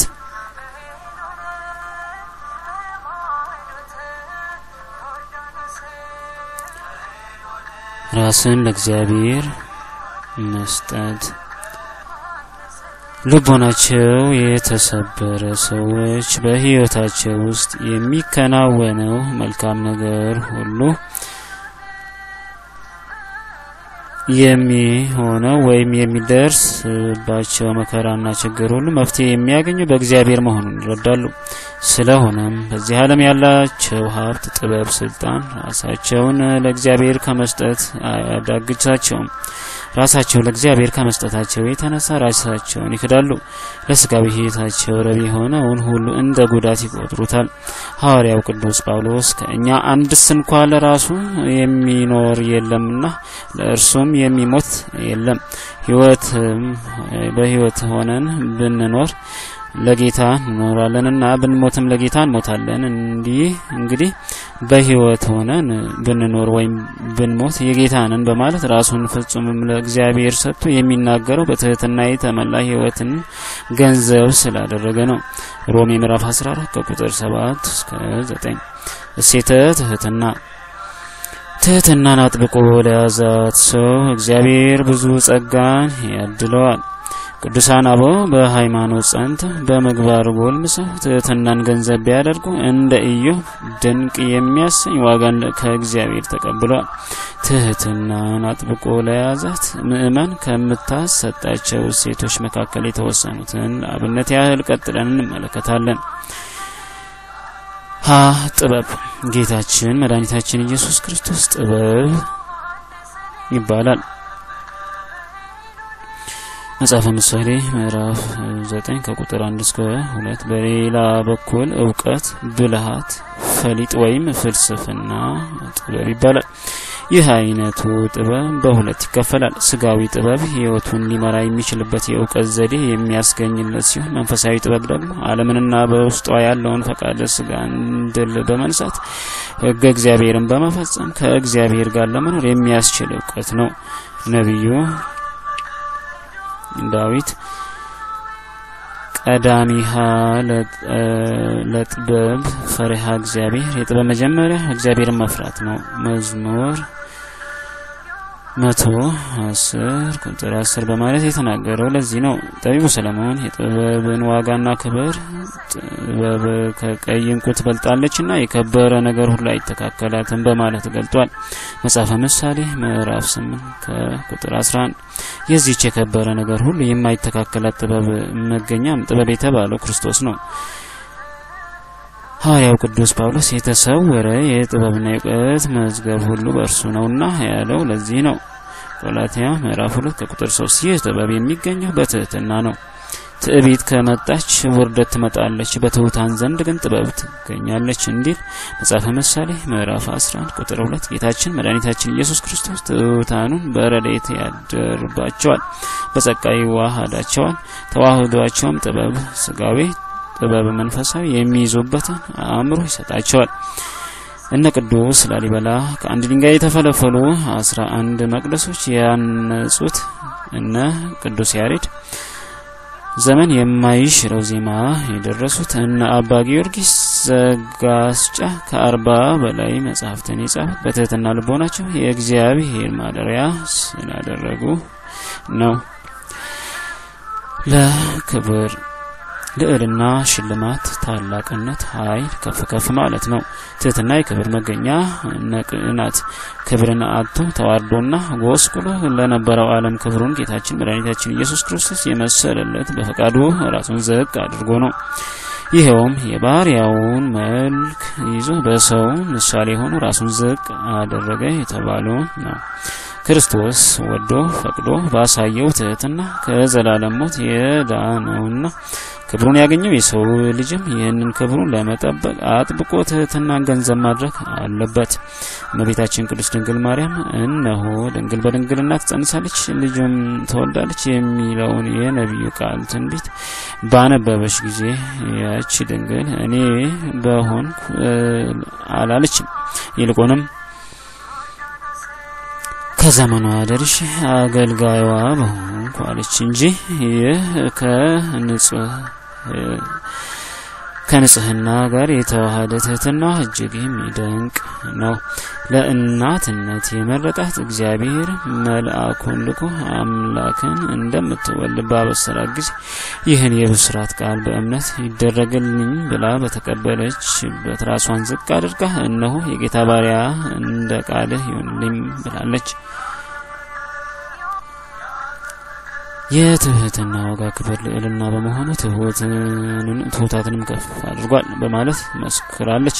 የሉቃስ ወንጌል ምዕራፍ 1 ከቁጥር 38 እስከ 52 ለሰው መንግስተ ሰማያት ሽልማት ሆና የምትሰጠው ልዕልና ነፍስንም የሚያገኘው በወገኖቹ መካከል በምድርም በሰማይም ከፍ የሚለው በዚህ ዓለም በሃይማኖት ጸንቶ በጎ ምግባር እየሰራ ራሱን በትህትና ዝቅ ሲያደርግ ብቻ ነው። እግዚአብሔርን መፍራት የጥበብ ትምህርት ነው። ትህትናም ክብረትን ታስገኛለች። መጽሐፈ ምሳሌ ምዕራፍ 15 ከቁጥር 33 አመርሃ ሕይወትና ባለጠግነት ጠቢቡ ሰለሞን ትህትና ሕይወትንና ባለጠግነትን የምታስገኝ ምግባር መሆኗን ሲናገር ትህትናና እግዚአብሔርን መፍራት ባለጠግነት ክብርም ሕይወትም ነው ብሏል። መጽሐፈ ምሳሌ ምእራፍ 22 ቁጥር 4 እግዚአብሔር ለትሑታን ባለጠግነትን እንደ አብርሃም ሕይወትን እንደ ቅዱሳን ይሰጣል። ምክንያቱም ትሑታን ከኃጢአት ተጠብቀው በበጎ ምግባር በመጽናት ስለሚተጉ እግዚአብሔር ብዕለ ሥጋ ብዕለ ነፍስን ይሰጣቸዋል። የተሰጣቸውንም ዘመን በትህትና ሆነው ለበጎ ነገር የሚያውሉት በመሆናቸው እድሜያቸውን ያረዝምላቸዋል። በወዲያኛውም ዓለም የዘላለምን ሕይወት ያድላቸዋል። ከነፍስ ስብራት መጠገን ኃጢአት የነፍስን ስብራት ያመጣል። የነፍስ ስብራት ደግሞ በስጋዊ ወጌሻ የማይታሹት የማይጠግኑት ነው። ነፍስ ከስብራቷ የምትጠገነው ስለሰራችው ኃጢአት ራሷን በትህትና ዝቅ አድርጋ ማቅለብሳ አመድ ነስንሳ በማልቀስ ንስሐ የገባች እንደሆነ ብቻ ነው። እግዚአብሔር በትህትና ራሷን አዋርዳ ንስሐ የገባች ሰውነትን ችላ አይልም። ነብዩ ዳዊት የእግዚአብሔር መስዋዕት የተሰበረ መንፈስ ነው፣ የተሰበረውንና የተዋረደውን ልብ እግዚአብሔር አይንቅም በማለት እንደተናገረው በፍቅር ይቀበላታል። መዝሙር 50 ቁጥር 17 በመቀበልም ብቻ ሳይሆን የጌታ የእግዚአብሔር መንፈስ በእኔ ላይ ነው ልባቸው የተሰበረውን እጠግን ዘንድ እንዳለው ኃጢአቷን ይቅር ብሎ ከስብራቷ ጠግኖ ከመንጋው አንድነት ጨምራታል። ኢሳይያስ ምእራፍ 61 ቁጥር 1 ከስጋ ስብራት መጠገን ትህትና የስጋንም ስብራት ትጠግናለች። ንጉስ ሕዝቅያስ ስጋዊ ሕይወቱ በሞት ሊሰበር ጥቂት ቀርቶት ነበር። ነገር ግን ከክብር ዙፋኑ ወርዶ ዝቅ በማለት አመድ ነስንሶ ማቅለብሶ ፈጣሪውን በትህትና ስለተማጸነ ተጠግኗል። የአክዓብ ወታደር አቢኔት በትንቢት የታጀሩ 2 የ50 አለቆች ከነሰራዊታቸው ሲያልቁ ለነብዩ ለኤልያስ ያሳየ መንፈሳዊ ትህትና ከነብዩ ሐዘንና መቅሰፍት አድኖታል። አንደኛ ነገሥት ምዕራፍ 18 ቁጥር 7 ከነአናዊቷ ሴቷም ውሻ ነሽ ስትባል አሁን በማለት ለጌታ ያሳየችው ትህትና የሥጋ መጠገንን አስገኝሎታል። የማቴዎስ ወንጌል ምዕራፍ 16 ከቁጥር 22 እስከ 28 ትህትና ያልሆነ ትህትና አንዳንድ ሰዎች የትህትናን እውነተኛ ሚስጥርና ትርጉም ባለመረዳታቸው በትህትና ስም ሲያጠፉ ይስተዋላሉ። ትህትና ማለት ራስን ዝቅ ማድረግ፣ እኔ በታች ነኝ ባልንጀራዬ ከኔ ይበልጣል ማለት ሲባል ስራ ሳይሰሩ አሊያም በኃጢአት ባህር ውስጥ እየዋኙ ግን አይደለም። አንድ ሰው ለስራ የተሰጠውን ጊዜ በእንቅልፍ በስንፍና በስሜት ጨርሶ ከኔ ይሻላል ቢል ይህ አባባሉ እንደ ትህትና ተቆጥሮ ዋጋን አያሰጠው። በሌላ በኩል ሌባው እየሰረቀ ዘማዊ ያመነዘረ እኔ ሌባ ነኝ እኔ ዘማዊ ነኝ ቢል ይህ በራስ ላይ መመስከር ነው እንጂ ትህትና አይባልም። አልፎ አልፎም ሰዎች በልቦናቸው ክፋትን ተመልተው ቂምና በቀል አርግዘው በአፋዊ ሰውነታቸው ትሑታን ለመባል ይንቀሳቀሳሉ። መቅለስለስ አሊያም የአንደበት መለሳለስ ትህትና አይሆንም። እባብ ገላው ለስላሳ ነው፣ መለሳለሱ ግን በውስጡ ያለው መርዛማነቱን አያስቀረውም።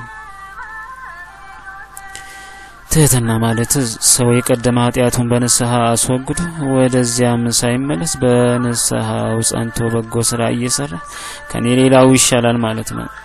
ቅዱስ ጳውሎስ አስቀድሞ ቤተክርስትያንን ያሳድር የነበረ ነው። እግዚአብሔር ከማያልቀው ቸርነቱና ምሕረቱ የተነሳ አሳዳጅ የነበረውን ሰው ወደ ራሱ በንስሐ መለሰው። ቅዱስ ጳውሎስ ከደማስቆ በር ከተጠራ በኋላ ምእመናንን ወደ ማሳደድ አልተመለሰም። ይልቁንም ጊዜ ቦታና ሁኔታ ሳይመርጥ በሕዝብና በአሕዛብ መካከል ተመልሶ ወንጌልን ሰበከ። ብዙ ሰው አሳምኖ ወደ እግዚአብሔር አቀረበ። የራሱንም ቅድስና በመጠበቁ ሰማያዊው ሚስጥራት ተገለጡለት። እስከ 3ኛው ሰማይ ለማድረግ በቃ። ሐዋርያው ሁሉ ምግባር ትሩፋት ቢፈጽምም ከራሱ ሳይሆን በእግዚአብሔር ኃይል ሁሉን ለማድረግ እንደበቃ ስለሚያውቅ በትህትና እየተመላለሰ እንደ ጭንጋፍ ለመሆን ለእኔ ለሐዋርያ ሁሉ የማንስነኝና በማለት ይናገር ነበር።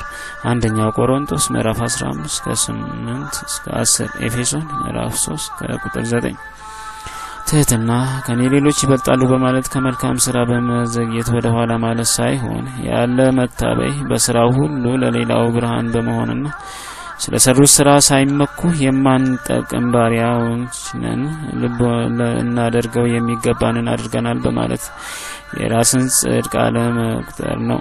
የሉቃስ ወንጌል ምዕራፍ 17 ቁጥር 10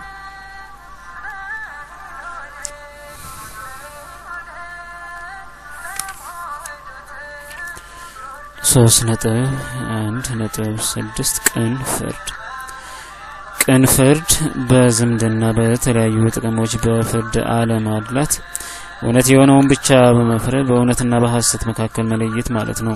እግዚአብሔር ቅን ፈራጅ ነው። በፍርዱ አድሎ የለበትም። ባለጠጋውን ስለ ባለጠግነቱ አያፍረውም፣ ድሃውንም ስለ ድህነቱ አይምረውም። እየጎፍሮ ልባእል እንበይነ ብሉዕ አለበመከኪኮነ መስመሪ ሎቱ ወኢምህሮ ለነዳይ እንበይነ ንድይቱ ለእመ ኢኮነ መስመሪ ሎቱ ባለጸጋውን ስለ ባለጸግነቱ አያፍሮም እንደተገመገመለት ነው እንጂ ለድሃውም ስለ ድህነቱ አይራራላትም። እርሱን ደስ ስላሰኘው እንጂ እንዳለ ቅዳሴ አትናቴዎስ እንደ እርሱ ሰዎች በመካከላቸው ቅን ፍርድን እንዲፈርዱ በፍርድ አመጻ አታድርጉ፣ ለድሃ አታሉ፣ ባለጠጋውንም አታክብሩ፣ ነገር ግን ለባልንጀራ በእውነት ፍረድ በማለት አዟል። ዘሌዋውያን ምዕራፍ 19 ቁጥር 15 ጌታችንና መድኃኒታችን ኢየሱስ ክርስቶስ ፍርድን አስመልክቶ አስተምሯል።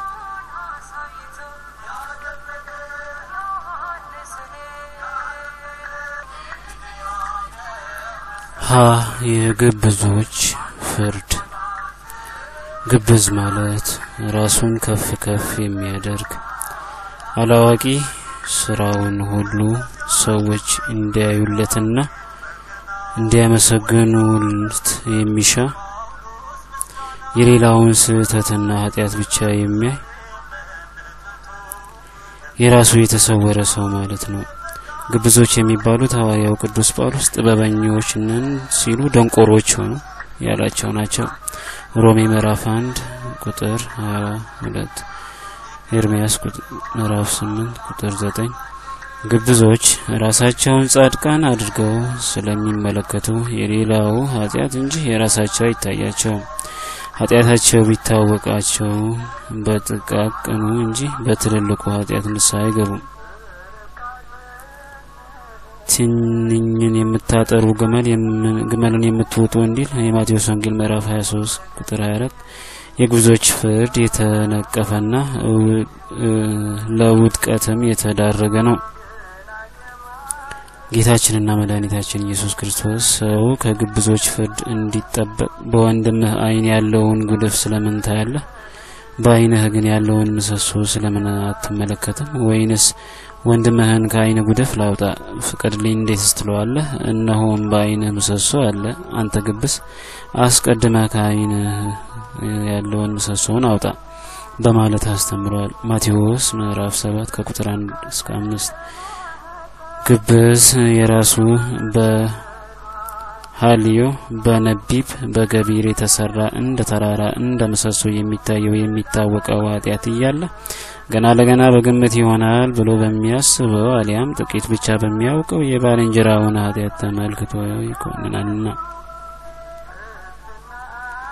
ሐዋርያው ቅዱስ ጳውሎስም ግብዛዊውን ፍርድ አስመልክቶ አንተ የምትፈርደው ሁሉ ወይ የምታመሃኘው የለህም፣ በሌላው በምትፈርደው ራስህን ትኮንናለህና አንተው ፈራጅ እንደዚያ ታደርጋለህና እንደዚህም በመታደርጉት ላይ የእግዚአብሔር ፍርድ እውነተኛ እንደሆነ እናውቃለን።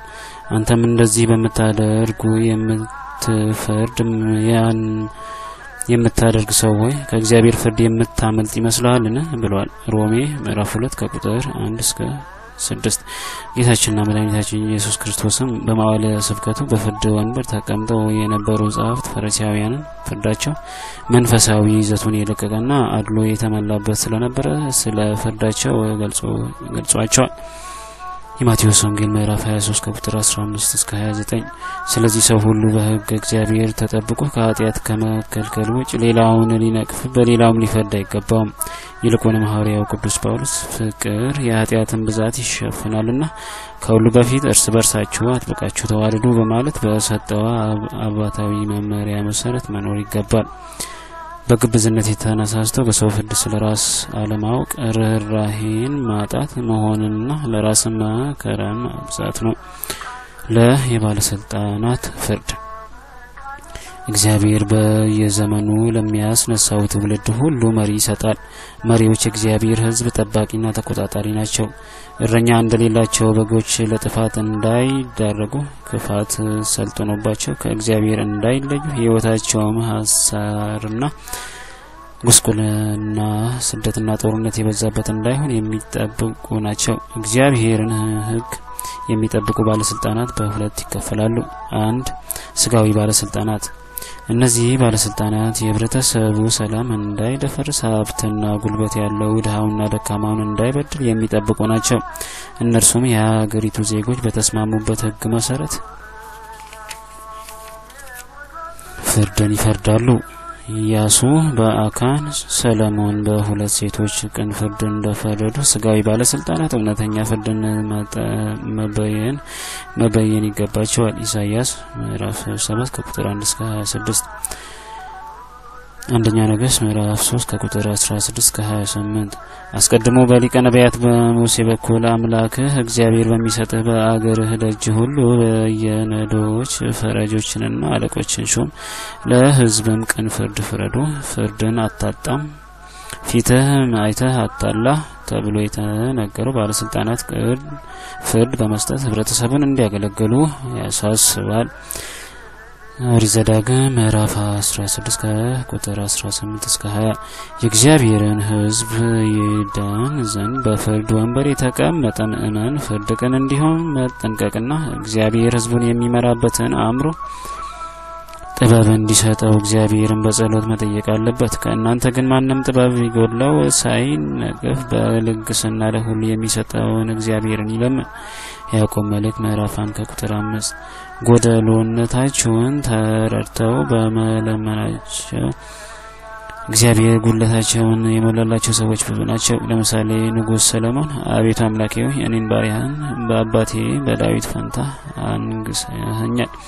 እኔም መውጫውንና መግቢያውን የማላውቅ ታናሽ ብላቴና ነኝ። ስለዚህም በሕዝብ ላይ በመፍረድ እችል ዘንድ መልካሙንና ክፉውን እለይ ዘንድ ለባሪያ አስተዋይ ልቦና ስጠው ማለት አግኝቷል። እነሆ እኔ እንደ ቃልህ አድርጌያለሁ። እነሆ ማንም የሚመስልህ ካንተ በፊት እንደሌለ ካንተም በኋላ እንዳይነሳ አድርጌ ጥበበኛና አስተዋይ ልቦና ሰጥቻለሁ የሚል መልስ አግኝቷል። አንደኛ ነገሥት ምዕራፍ 3 ከቁጥር 7 እስከ 12 2 መንፈሳዊያን መሪዎች ሕዝቡ ነገር እግዚአብሔርን ተረድቶ በእግዚአብሔርም አምኖ ከበደልና ከክፋት ሁሉ ርቆ መልካም የሆነውን ምግባር ትሩፋት እየሰራ እንዲኖር የሚያስተምር አርአያም የሚሆኑ ሕዝቡን ወደ መንግስተ ሰማያት የሚመሩ ናቸው። መንፈሳዊያን መሪዎች በምእመናን መካከል ፍርድን ያደርጋሉ። ከእነዚህ መሪዎች ሕዝቡን ያስተምራሉ፣ ያጠምቃሉ፣ ያቆርባሉ፣ ያጠብቃሉ። ከዚህ በተጨማሪም የምእመናንን አንድነት የሚያፈርስ ተስፋ የሚያስቆርጥ ሰላም የሚያናጋ በእምነትና በምግባር እንዳይጸና የሚያሰናክል ሰው ሲነሳ መክረው ዘክረው ከክፉ ድርጊቱ የማይመለስ ከሆነ ፈርደው ይለዩታል። ቅዱስ ጳውሎስ ክፉን ከመካከላቸው ለዩት ያለው ለዚህ ነው። አንደኛ ቆሮንቶስ ምዕራፍ 5 ከቁጥር 13 ዘዳግም ምዕራፍ 17 ቁጥር 7 ቅዱስ ጴጥሮስ በዘመኑ የነበረውን የክርስቲያኖችን የአንድነት ኑሮ በፍቅረ ነዋይ ሊበክሉ የሰይጣንን ምክር ይዘው የቀረቡትን ሐናንያንና ሳጲራን በቅን ፍርድ እንዳጠፋቸው ቅዱስ ጳውሎስንም የደህንነት መንገድ ሆነችው።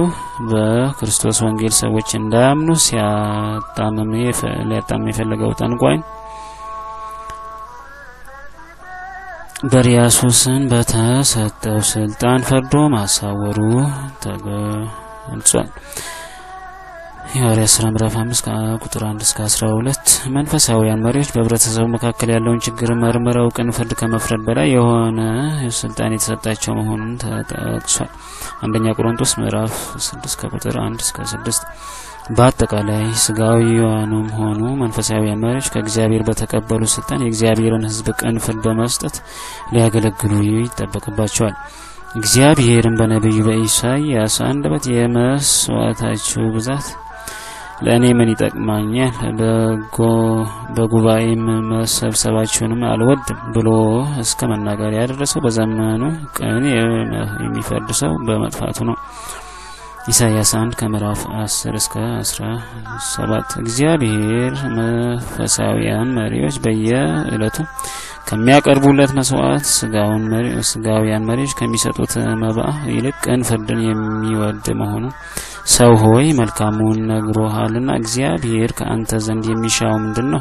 ፍርድን ታደርግ ዘንድ ምህረትንም ትወድ ዘንድ አይደለምን ተብሎ ተገልጧል። መጽሐፈ ሚክያስ ምዕራፍ 6 ቁጥር 8 መጽሐፈ ምሳሌ ምዕራፍ 21 ቁጥር 3 ስለዚህ መንፈሳውያን መሪዎች ጥንቃቄንና መንፈሳዊነትን የተመላ ፍርድን ለምእመኑ በመፍረድ ህዝቡን ከሐዘን ከጭንቀት ብሎም ተስፋ ከመቁረጥ ሊጠብቁ ይገባቸዋል። የሐዋርያት ሥራ ምዕራፍ 20 ቁጥር 28 በገዛ ደግሞ የዋጃትን የእግዚአብሔርን ቤተክርስቲያን ተጠብቃት ዘንድ መንፈስ ቅዱስ እናንተን ጳጳሳት አድርጎ ለሾመላት ለመንጋውና ለራሳችሁ ተጠንቀቁ ተብሎ ተነግሯልና በህይወታቸው በፍርዳቸው በትምህርታቸው ሊጠነቀቁ የግድ ነው። የሐዋርያት ሥራ ምዕራፍ 20 ቁጥር 28 የአንድ ምእመን ክርስቲያኑ በጽድቅ መንገድ መሄድ በአጠቃላይ የእግዚአብሔር ሰው መሆን የሚታወቀው በቀን ፍርድ መፍረድ ሲችል ነው። ቅን ፍርድን ካልያዘ በቀን በሚፈርደው በእግዚአብሔር ይፈረድበታል። ቅን ፍርድን የሚያጠፉ ነገሮች አንድ ዝምድና ከእውነት ይልቅ ዝምድናን ቀርቤታን የሚያስቀድሙ ሰዎች በቀን ፍርድ መፍረድ አይችሉም። ዘመዱ እንዳይቀጣበት የሚሻ ወይም እውነት ነገር በፍርድ ከዘመድ ተጣላለው የሚል ሰው በቀን መፍረድ አይችልም። ሁለት ፍቅረ ነዋይ በልቡ ፍቅረ ነዋይ ያለበት ሰው ስለ ገንዘብ ሲል ፍርድን ያጣማል። ለገንዘብ ሳስቶ ጉቦ ወይም መማለጃን የሚቀበል ሰው በፍርድ ይበድላል። እውነትንም እንዳይ አይነ ልቦናውን ያሳውራል። ጉቦ የጥበበኞችን አይን ያሳውራልና የጻድቃንንም ቃል ያጣማልና ጉቦ አትቀበል ተብሎ የተነገረውም በፍቅረ ነዋይ ተይዞ ጉቦ የሚቀበል ሰው በቀን ፍርድ መፍረድ የማያስችል መሆኑን ያስረዳል።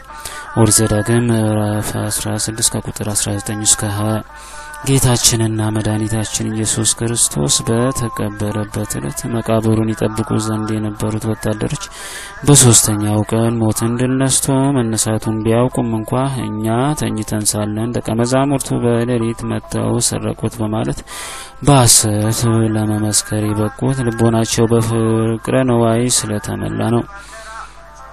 የማቴዎስ ወንጌል ምዕራፍ 28 ከቁጥር 11 እስከ 15 3 ፍርሃት እውነቱን ያወቁ ቢገልጡት ግን ከባለስልጣናቱ ሊደርስባቸው የሚችለውን መከራ በመፍራት ፍርድ የሚያጓድሉ አሉ። ነብዩ ኢሳይያስ ንጉስ ኦዚያንን በመፍራት በቀን ፈርዶ ማስተማር ተስኖት ነበር። በመሆኑም በንስሐ እስኪመለስ ድረስ ሀብተ ትንቢቱ ተወስዶበት በለምጽ ተመቷል። ጲላጦስም ጌታችንና መድኃኒታችን ኢየሱስ ክርስቶስ አይሁድ ይዘውት በፊቱ ባቀረቡት ጊዜ መርምሮ አንዳች በደል የሌለበት መሆኑን አውቋል። እየመላለሰም በደል እንዳላገኘበት ለከሳሾቹ ተናግሯል። ልቦናው እውነታውን ቢረዳም አይሁድ ይህንስ ብትፈታው የቄሳር ወዳጅ አይደለም፣ ራሱን ንጉስ የሚያደርግ ሁሉ የቄሳር ተቃዋሚ ነው ያሉት ነገር አስፈራው።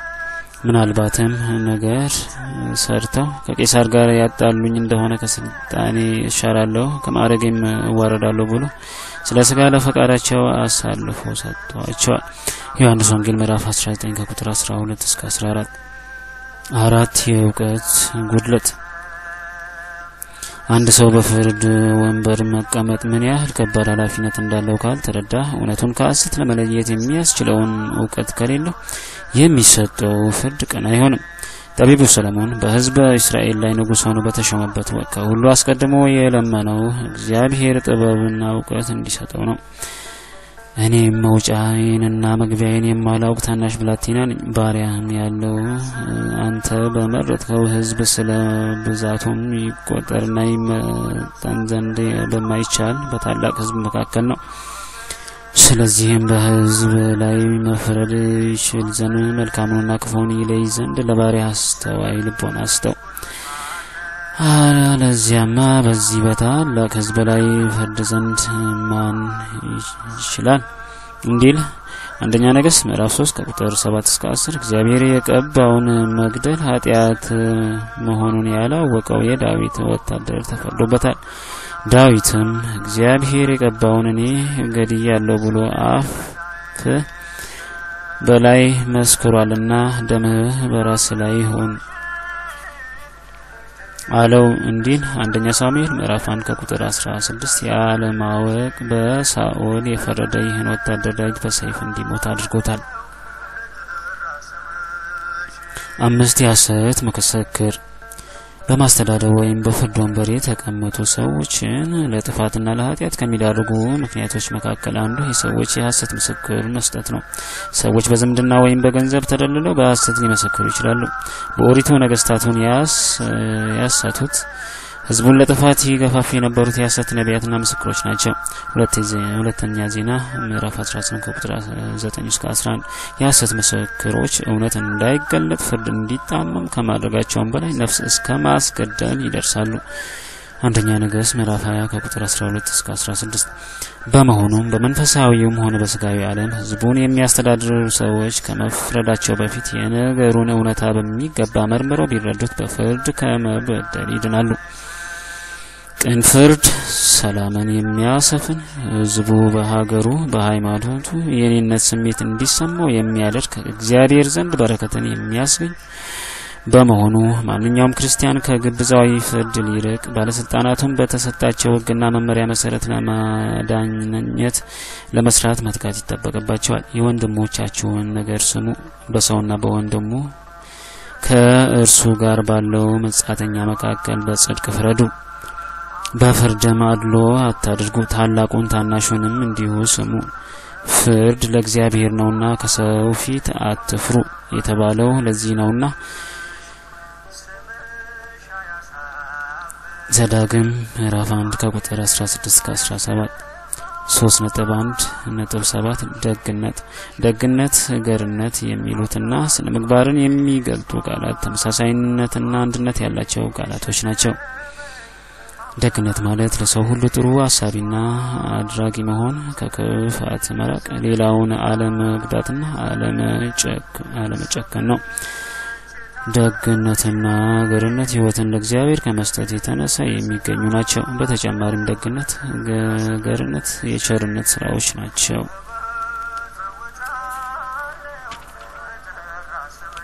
እግዚአብሔር ደግ ነው።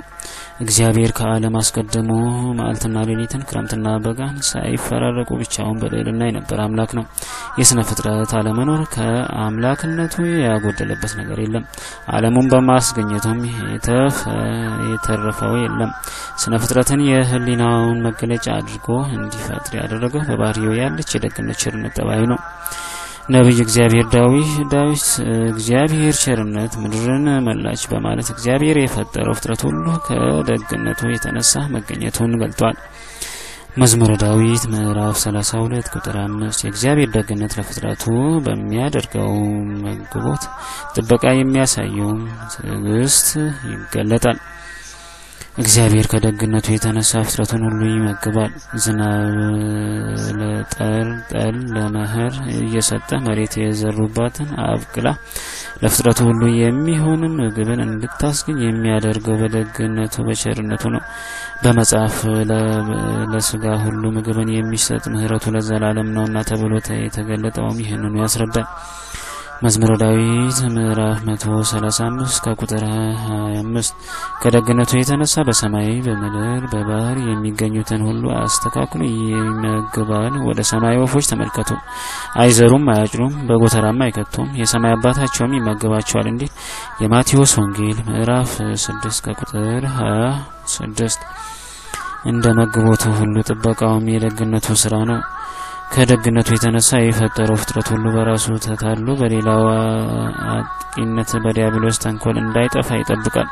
ነብይ እግዚአብሔር ቅዱስ ዳዊት እግዚአብሔር ከኛ ጋር ባይሆን ሰዎች እኛ ላይ በተነሱብን ጊዜ በዚያን ጊዜ ያዋን ሳለን በዋጡን ነበር፣ በዚያን ጊዜ ውሃ ባሰመጠን ነበር፣ በነፍሳችንም ላይ ፈሳሽ ባለፈ ነበር፣ በዚያን ጊዜም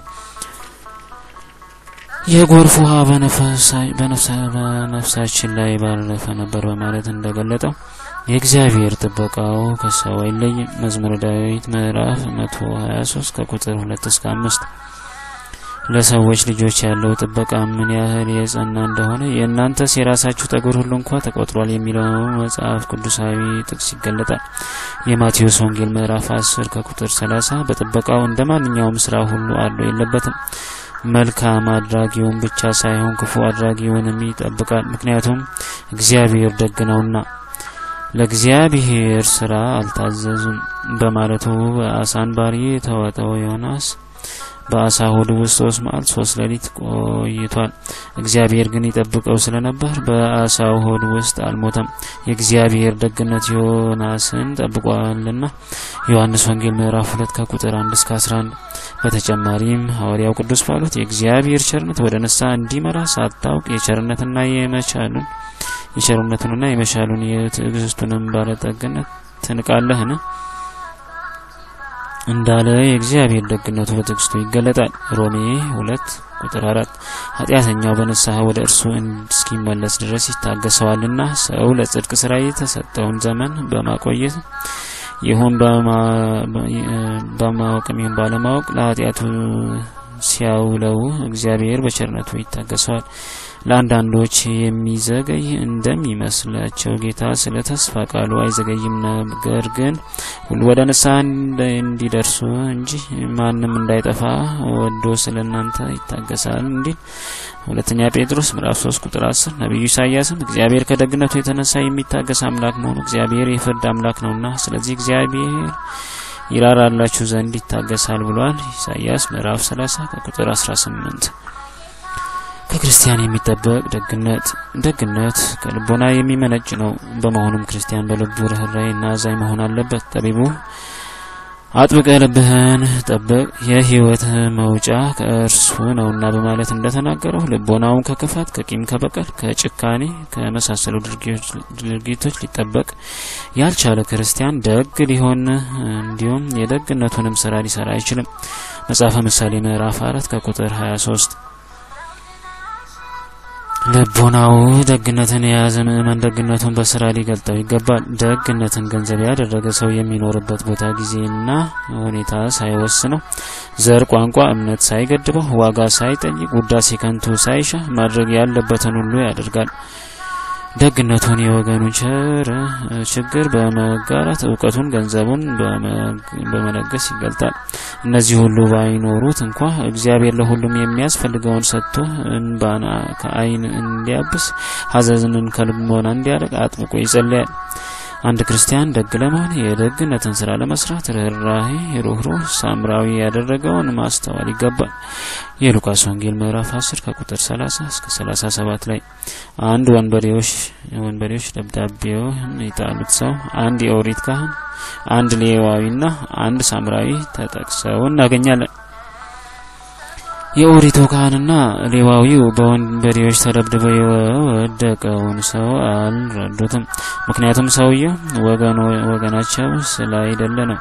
ሳምራዊ ግን የወደቀውን ሰው ባየው ጊዜ አዘነለት። ቀርቦም በዘይትና በወይን ጠጅ ቁስሎቹን ጠርጎ አጠበለት፣ በጨርቅም አሰረለት።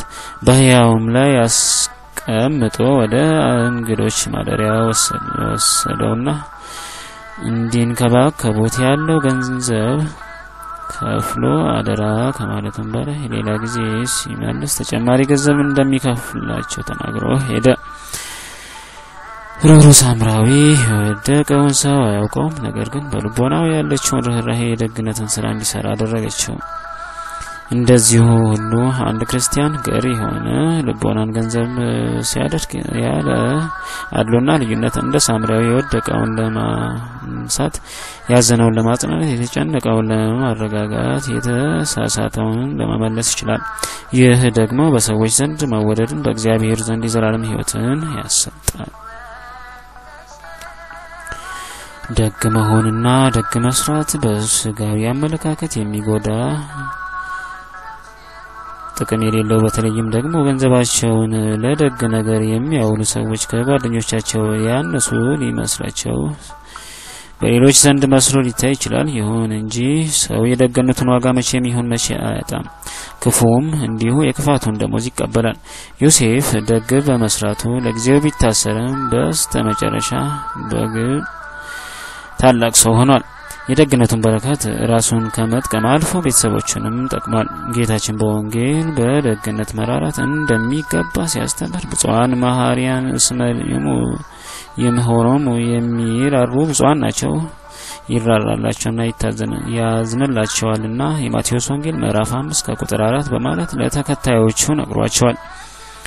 በመሆኑም ለምእመናን የደግነት ዋጋቸው በሰማያት እጥፍ ድርብ ሆኖ የሚቆያቸው በዚህ ዓለምም ልቦናን ሰላምና እረፍት የሚሰጣቸው በመሆኑ ለሰው ሁሉ በቦታና በጊዜ ሁሉ በተቻላቸው መጠን ደግ ገርና ሩህሩህ መሆን ይጠበቅባቸዋል። 3.1.8 ሰውን ማክበር። ሰው በእግዚአብሔር አራያና ምሳሌ በመፈጠሩ ክቡር ፍጡር ነው። ከዚህ በላይ እግዚአብሔር ነፍስንም ስጋንም ከድንግል ማርያም በመንሳቱ በፍጹም ተዋህዶ ሰው በመሆን ሰውን አክብሮታል። በአጠቃላይ ሰው በእግዚአብሔር አራያ በመፈጠሩ በእምነትና በጥምቀት ከእርሱ በመወለዱ በቅዱስ ስጋውና በክብሩ ደሙ የፈጣሪው በረድኤት ያደረበት በመሆኑና ሰማያዊ መንግስት የተዘጋጀችለት በመሆኑ ክቡር ፍጡር ነው። ሰው ሁሉ በሰውነቱ ከእግዚአብሔር ዘንድ የተሰጠው ክቡር ስላለው ክርስቲያን በማንኛውም ደረጃና ሁኔታ የሚገኝን ሰው ማክበር አለበት። በሚኖርበት አካባቢ ያሉ ሰዎች በእምነትና በምግባር የማይመስሉት ሊሆን ይችላል። ይሁን እንጂ ሰው ሆኖ ተፈጥሯልና በእምነትና በምግባር መለያታቸው ተመልክቶ ክብር ሊነፍቃቸው ግን አይገባም።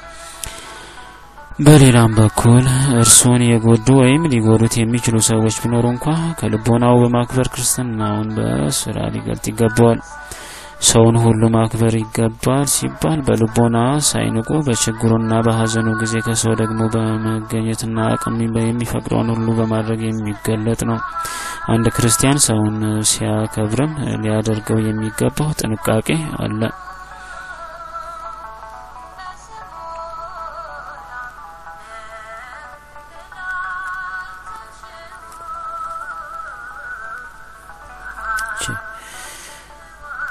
አንድ በማክበር ሰበብ ፈቃደ እግዚአብሔርን እንዳይተላለፉ መጠንቀቅ።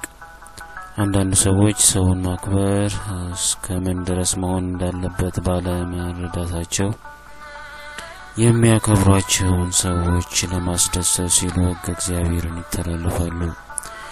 እውነቱን ብንናገር ትክክለኛውን ብንሰራ ሰዎች ይቀየሙኛል በማለት ስለሚያከብሯቸው ሰዎች ሲሉ የማይገባውን ነገር ያደርጋሉ። በመሰረቱ አንድ ክርስቲያን ማስቀደም ያለበት እግዚአብሔርን ፈቃድ ነው። እግዚአብሔር የሆነውን ለምን እንደሚያስቀድም በተቻለ መጠን ገልጦ ማስረዳት ተገቢ ይሆናል። ከዚህ በተረፈ የምናከብራቸው ሰዎች ክብራቸው እንዲጠበቅላቸው ሲሉ የእግዚአብሔርን ሕግ ችላ የሚሉ ከሆነ አንድ ክርስቲያን አክብሮቱን ከልቡ እንደያዘ እግዚአብሔርን ከመስማት ይልቅ እናንተን እንሰማ ዘንድ በእግዚአብሔር ፊት በሚገባ እንዳልሆነ ቁረጡ ሲሉ ይገባዋል። የሐዋርያት ሥራ ምዕራፍ 4 ከቁጥር 19 ሁለት ሰውን ለማክበር ሲሉ ከመሳሰል መራቅ ሰውን ለማክበር ሲሉ ከመመሳሰል መራቅ ክርስቲያን ሰውን ሲያከብር ራሱ ምንና ማንን መሆን እንዳለበት በትክክል ተረድቶ መሆን አለበት። ሰውን ማክበር ማለት ሌባው ሲሰርቅ፣ ዳኛው ሲበድል፣ ዘማው ሲያመነዝር፣ የበላይ የበታቸውን ሲበድል፣ እውነት ስትረገጥ፣ ሃይማኖት ስትጣስ፣ ሥርዓተ ቤተክርስቲያን እና ታሪክ ሲጠፋ እያዩ በአክብሮት ሰበብ እንዳላዩ መሆን አይደለም። ይህን ማድረግ ኃጢአተኛውን አንተን ባታስጠነቅቀው ነፍሱም እንድትድን ከክፉ መንገድ ይመለስ ዘንድ ለኃጢአተኛው አስጠንቅቀህ ባትነግረው ያ ኃጢአተኛ በኃጢአት ይሞታል፣ ደሙን ግን ከእጅህ እፈልጋለሁ ተብሎ የተነገረውን ቅጣት ያስከትላል። ሕዝቅኤል ምዕራፍ 3 ቁጥር 18 ከዚህ በተጨማሪ በአክብሮት ሰበብ የሚያከብሯቸው ሰዎች ሲያጠፉ ተባባሪ መሆን አይገባም። ይልቁንም ሐዋርያው ምእመናን ሊኖራቸው የሚገባውን መደጋገፍ ከገለጠ በኋላ አንተ ደግሞ እንዳትፈተን ራስን ጠብቅ ያለውን መከተል ያስፈልጋል።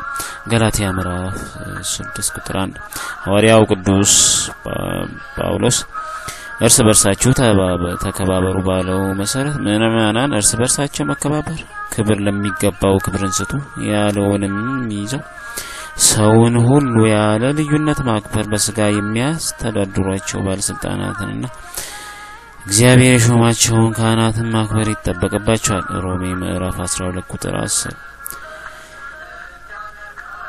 እንዲሁም ምዕራፍ 13 ቁጥር 7 አንደኛ ጴጥሮስ ምዕራፍ 2 ቁጥር 17 ዕብራውያን ምዕራፍ 13 ቁጥር 17 ሰውን ማክበር ማለት በችግሩ ጊዜ በአቅም በመርዳት እንደ እግዚአብሔር የሆነ ትእዛዙን በመቀበል ጉልበት የሌለውን በጉልበቱ በመርዳት የሚገለጥ ነው።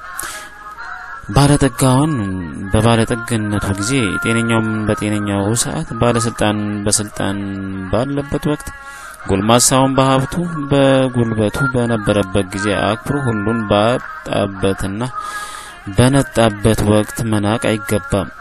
እግዚአብሔር ሰውን የሚወደው በሕጉ በትእዛዙ ጸንቶ በቆመበት ወቅት ብቻ አይደለምና በኃጢአት በወደቀበትም ሰዓት ከዚያም በኋላም ቢሆን ይወደዋል፣ ያከብረዋል። ስለሚወደውም እድሜ ለንስሐ ሰጥቶ በተለያየ መንገድ ወደ እርሱ እንዲመለስ ይመክረዋል፣ ያስመክረዋል።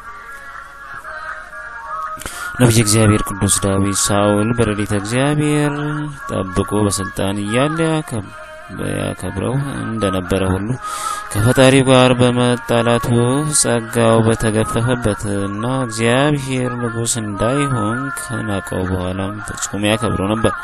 እግዚአብሔር የቀባውንና እግዚአብሔር በቀባው በጌታዬ ላይ እንዲህ ያለውን ነገር አድርግ ዘንድ እጄንም እጥልበት ዘንድ እግዚአብሔር ከኔ ያርቀው እንዲል አንደኛ ሳሙኤል ምዕራፍ 24 ከቁጥር 6 እስከ 7 ሁለተኛ ሳሙኤል ምዕራፍ 1 ከቁጥር 14 እስከ 16 ነብዩ እግዚአብሔር ቅዱስ ዳዊት እንዲህ በማድረጉ ተጠቅሞበታል።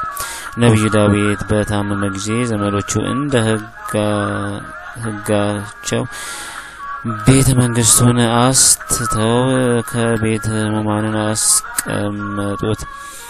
በዚህ ጊዜ ዳዊት እንደታመመ ሰምተው ጠላቶቹ ኤሎፋላውያን ለመዋጋት መጡ። ዳዊትም ጠላቶቹን በተመለከተ ጊዜ ወይ እኔ ዳዊት ዘንድሮ ብታመም ጠላት ሰለጠነብኝ ብሎ የንዴት አነጋገር ተናገረ። በዚህ ምክንያት ውሃ ጥም ተሰማው። አዲኖን አያቡስቴንና ዮልያና የሚባሉ ሰራዊቶች ነበሩት።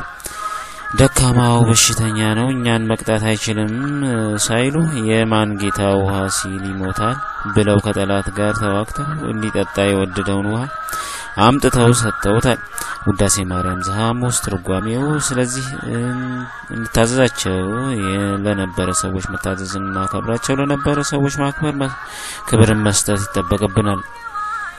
ሰውን የማያከብር ሰው በሰዎች ስለሚናገረውና ስለሚሰራው ነገር ይተነቀቃል። የሰውን እድሜ ሊጎዳ ከሚችል ጸያፍ ነገር ከመናገር ሊያሰናክል ከሚችል መጥፎ ድርጊት ከመፈጸም ይተነቀቃል።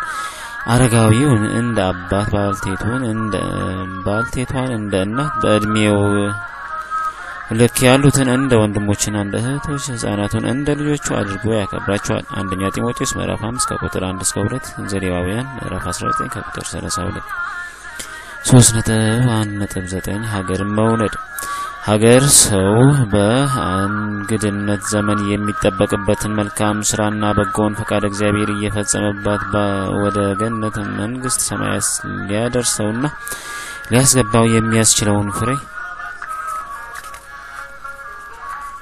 የሚያፈራባት መሬት ናት። ሀገር ሰዎች እግዚአብሔርን እያመለኩና እያመሰገኑባት ለጊዜው እንዲቆዩባት ከእግዚአብሔር ዘንድ የተሰጠች ስጦታ ናት። ሀገር ሲባል ተፈጥሯዊ መልክዓ ምድርን፣ እጽዋቷን፣ አፍላጓቷን፣ አየሯን፣ እንስሳቷንና አራዊቷን እንዲሁም በውስጧ የሚኖሩትን ህዝቦች ሁሉ የሚያጠቃልል ነው። ክርስቲያን በእርሷ የኖረ ምግባረ ትሩፋቱ ይሰራባታል። ጊዜያዊ ድንኳን ትሆን ዘንድ እግዚአብሔር የሰጠውን ሀገር ለስጋዊውም ሆነ ለመንፈሳዊ ህይወት ጥቅም የሚሰጡትን የሀገር ሀብታት ብቻ ሳይሆን በምድሪቱ ላይ የሚኖሩ ሰዎች ሁሉ መወደድ አለበት። በመጽሐፍ ቅዱስ ሲቀርብ ከተማይቱን አይቶ አለቀሰላት ብዙ ሐዘን የማያቋርጥም ጭንቀት በልቤ ያለብኝ ሲል በክርስቶስ ሆኜ እውነትን እናገራለሁ አልዋሽም፣ ህሊናዬንም በመንፈስ ቅዱስ ይመሰክርልኛል። በስጋ ዘመዶቼ ስለሆኑ ስለ ወንድሞቼ ከክርስቶስ ስለይቼ እኔ ራሴ የተረገም እንደሆን እጸልይ ነበርና ተብለው የተጠቀሱት አንድ ሰው ሀገሩንና ወገኑን መውደድ እንዳለበት ያሳያል። የሉቃስ ወንጌል ምዕራፍ 19 ከቁጥር 31፣ ሮሜ ምዕራፍ 9 ከቁጥር 1 እስከ 4። ሀገርን መውደድ ሲባል በህሊና ተዳፍኖ የሚቀር በመታሰብ ብቻ የሚኖር መሆን የለበትም። ሊቀ ነቢያት ሙሴ ተወልዶ ያደገው በግብጽ ነው። በመሆኑም ከሕፃንነቱ እስከ ጎልማሳነቱ ድረስ ለኖረው የሚያስፈልገውን ሁሉ ያገኘው ከዚያ ከግብጽ ሀገር ነበር። ነገር ግን እናቱ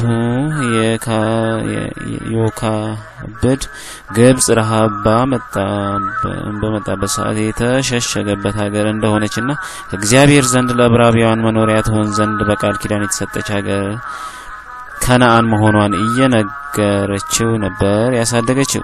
በዚህ የተነሳ ሙሴ ከነዓንን አየር ሳይተነፍስ ውሃን ሳይጠጣ የምድሯን በረከት ሳይቀምስ ከነዓንን ወደዳት። ፍቅሩ ከመጽናቱም የተነሳ የፈርዖንን የልጅ ልጅ እንዳይባል በእምነት እምቢ አለ። ከግብጽም ብዙ ገንዘብ ይልቅ እግዚአብሔር ጋር መከራ መቀበልን መረጠ። ብድራቱን ተኩር ብሎ ተመልክቷልና የንጉሱን ቁጣ ሳይፈራ የግብጽን ሀገር የተወ በእምነት ነበር እንደተባለው አደረገ። ዕብራውያን ምዕራፍ 11 ከቁጥር 24 እስከ 28። ይሄ ለሀገሩ ያለው ፍቅር ነው። ሙሴን ከቤተ መንግስት አውጥቶ ለ40 ዓመት ስደትና ለ40 ዓመት የበረሃ እንክርት ለመንከራተት ያበቃው። ከዚህ በተጨማሪ ሙሴን አሁን ይህን ኃጢአታቸውን ይቅር በላቸው፣ ያለዚያ ግን ከጻፍከው መጽሐፍ እባክህ ደምስሰኝ ለማለት ያበቃው የወገን ፍቅር ነው። ኦሪት ዘጸአት ምዕራፍ 32 ቁጥር 2 አንድ ክርስቲያንም ራሱን ስለ ወገኖቹ ስለ ሀገሩ መጽዋዕት አድርጎ እስከ ማቅረብ ድረስ ሀገሩን ሊወድ ይገባዋል። የተወለደባትን ንጹህ አየሯን ተንፍሶ አፈሯን ፈጭቶ ውሃውን ተራጭቶ ያደገባትን ተምሮ ተድሮ ወግ ማድረግ ያየባትን ሀገር የማይወድ ምእመን ገነተ መንግስት ሰማያትን እወዳለሁ ቢል እንዴት ይታመናል? ክርስቲያን የሀገሩ ዜጎች በአንድ አይን ማየት በፍርድና በስራ ቅጥር አለማድላት በተሰማራበት የሥራ መስክ የሥራ ጊዜን ለሥራ ብቻ በማዋል ሳይለግም በሙሉ እውቀትና ኃይል በመስራት ለሥራ የተቀበለውን ገንዘብ ንብረትና ስልጣን ለግል ጥቅምና ሌላውን ለመጉዳት ሳይጠቀም ለተፈለገው ስራ ብቻ በማዋል የመንግስትንም ሆነ የአንድ ድርጅት ገንዘብና ንብረትን እንደራሱ አድርጎ በጥንቃቄ በመያዝ ሀገር የምትለማበትን ወገን የሚያድግበትን ስልት እግዚአብሔርን ረዳት አድርጎ በመቀየር ሀገር ወዳድ ምእመን መሆን መገለጥ አለበት። ከዚህም በተጨማሪ ስለ ሀገር እድገትና ልማት በሚያደርጉ ስብሰባዎችና የውይይት መድረኮች በመገኘት የበኩሉን አስተዋጽኦ ማበርከት ይጠበቅበታል። ሀገሩን የሚወድ ሰው በአገር ውስጥ ስለሚሆነው ነገር የዳር ተመልካች ተቺ ሌሎችን ከሳሽ መሆን የለበትም። አንድ ክርስቲያን በአገሩ ጉዳይ ቀጥተኛ ተሳታፊ መሆን አለበት ሲባልም ጥንቃቄ የሚያስፈልገው ነገር አለ። የሀገርና የወገን ፍቅር ምክንያት አድርጎ በሀገር ልማት ስም የራሱን ግላዊ ኑሮ የሚያመቻች መሆን የለበትም። እነ ሙሴ ሀገርን ወገንን ሲወዱ የተቀበሉት ደሞዝ አልነበረም። ቀደምት አባቶቻችንም ለሀገራቸው ሲሞቱ ደሞዝ ይቅርና ማለፊያ ስንቅ እንኳን ነበራቸው። ስንቃቸውና ደሞዛቸው ከመቃብራቸው በላይ ለልጆቻቸው የተውት ሰላም፣ ነጻነትና አንድነት ነው። በስጋዊውም ሆነ በመንፈሳዊ ዓለም የነበሩ ቀደምት አበው ባይደላቸውም እነርሱ እየተጎዱ ሀገራቸውንና ልጆቻቸውን ሲጠቅሙ የሚችሉ የሥራዎችን ሰርተዋል። ኢትዮጵያ በዓለም እንድትታወቅ ያደረጋት የላሊበላ አብያተ ክርስቲያናት፣ የአክሱም ሐውልቶችና ታቦተ ጽዮን፣ የግሸን ደብረ ከብሬ ግማደ መስቀል ድንቅ ዋሻዎች፣ ቅዱሳት ምስላት፣ የምስጢርና የጥበብ ማህደር የሆኑ ብራና ጽሑፎች፣ ያሬዳዊ ድንቅ ዜማ፣ አድዋ ድል፣ ሀገር ወዳድ ኢትዮጵያውያን ምእመናን የሰሯቸው ናቸው። በየዘመኑ የሚነሱ ኦርቶዶክሳዊ ትውልድ ሀገር ወገንና ቤተክርስቲያንን ከገቡበት የረሃብ የበሽታና የስደት አዘቅት ማውጣትና ተረጋግቶ እግዚአብሔርን ማመለክና ፈቃዱን መፈጸም የሚችለው በሀገር ፍቅር ዝናር ታጥቆ የሰራ ከሆነ ብቻ ነው። ለዚህም ነብዩ ዳዊት ኢየሩሳሌም ሆይ ብረሳሽ ቀኝ ትርሳኝ ባላስብሽ ምላሴ በጉሮሮ ይጣበቀ ደስታዬ ሁሉ በላይ ኢየሩሳሌም ባልወድ እንዳለው ኢትዮጵያ ሆይ ብረሳሽ ቀኝ ትርሳኝ በማለት ፍቅሩን በቃል ኪዳንና በመሐላ ማጽናትና እግዚአብሔር ሆይ ኢትዮጵያን ጥፋት አታሳየኝ እያለ እንደ አበው በጸሎት መትጋት ይጠበቅበታል። መዝሙረ ዳዊት ምዕራፍ 136 ቁጥር 5-6 ኦርቶዶክሳዊ ክርስቲያን እርሱ ያለበትን የኑሮ መመቻቸትና ያለ መመቻቸት ማግኘትና ማጣት ብቻ መመልከት የለብንም። ይህ ከራስ ወዳድነት የሚመነጭ መጥፎ ድርጊት ከመሆኑም በላይ እያንዳንዱ ለራሱ የሚጠቅመውን አይመልከት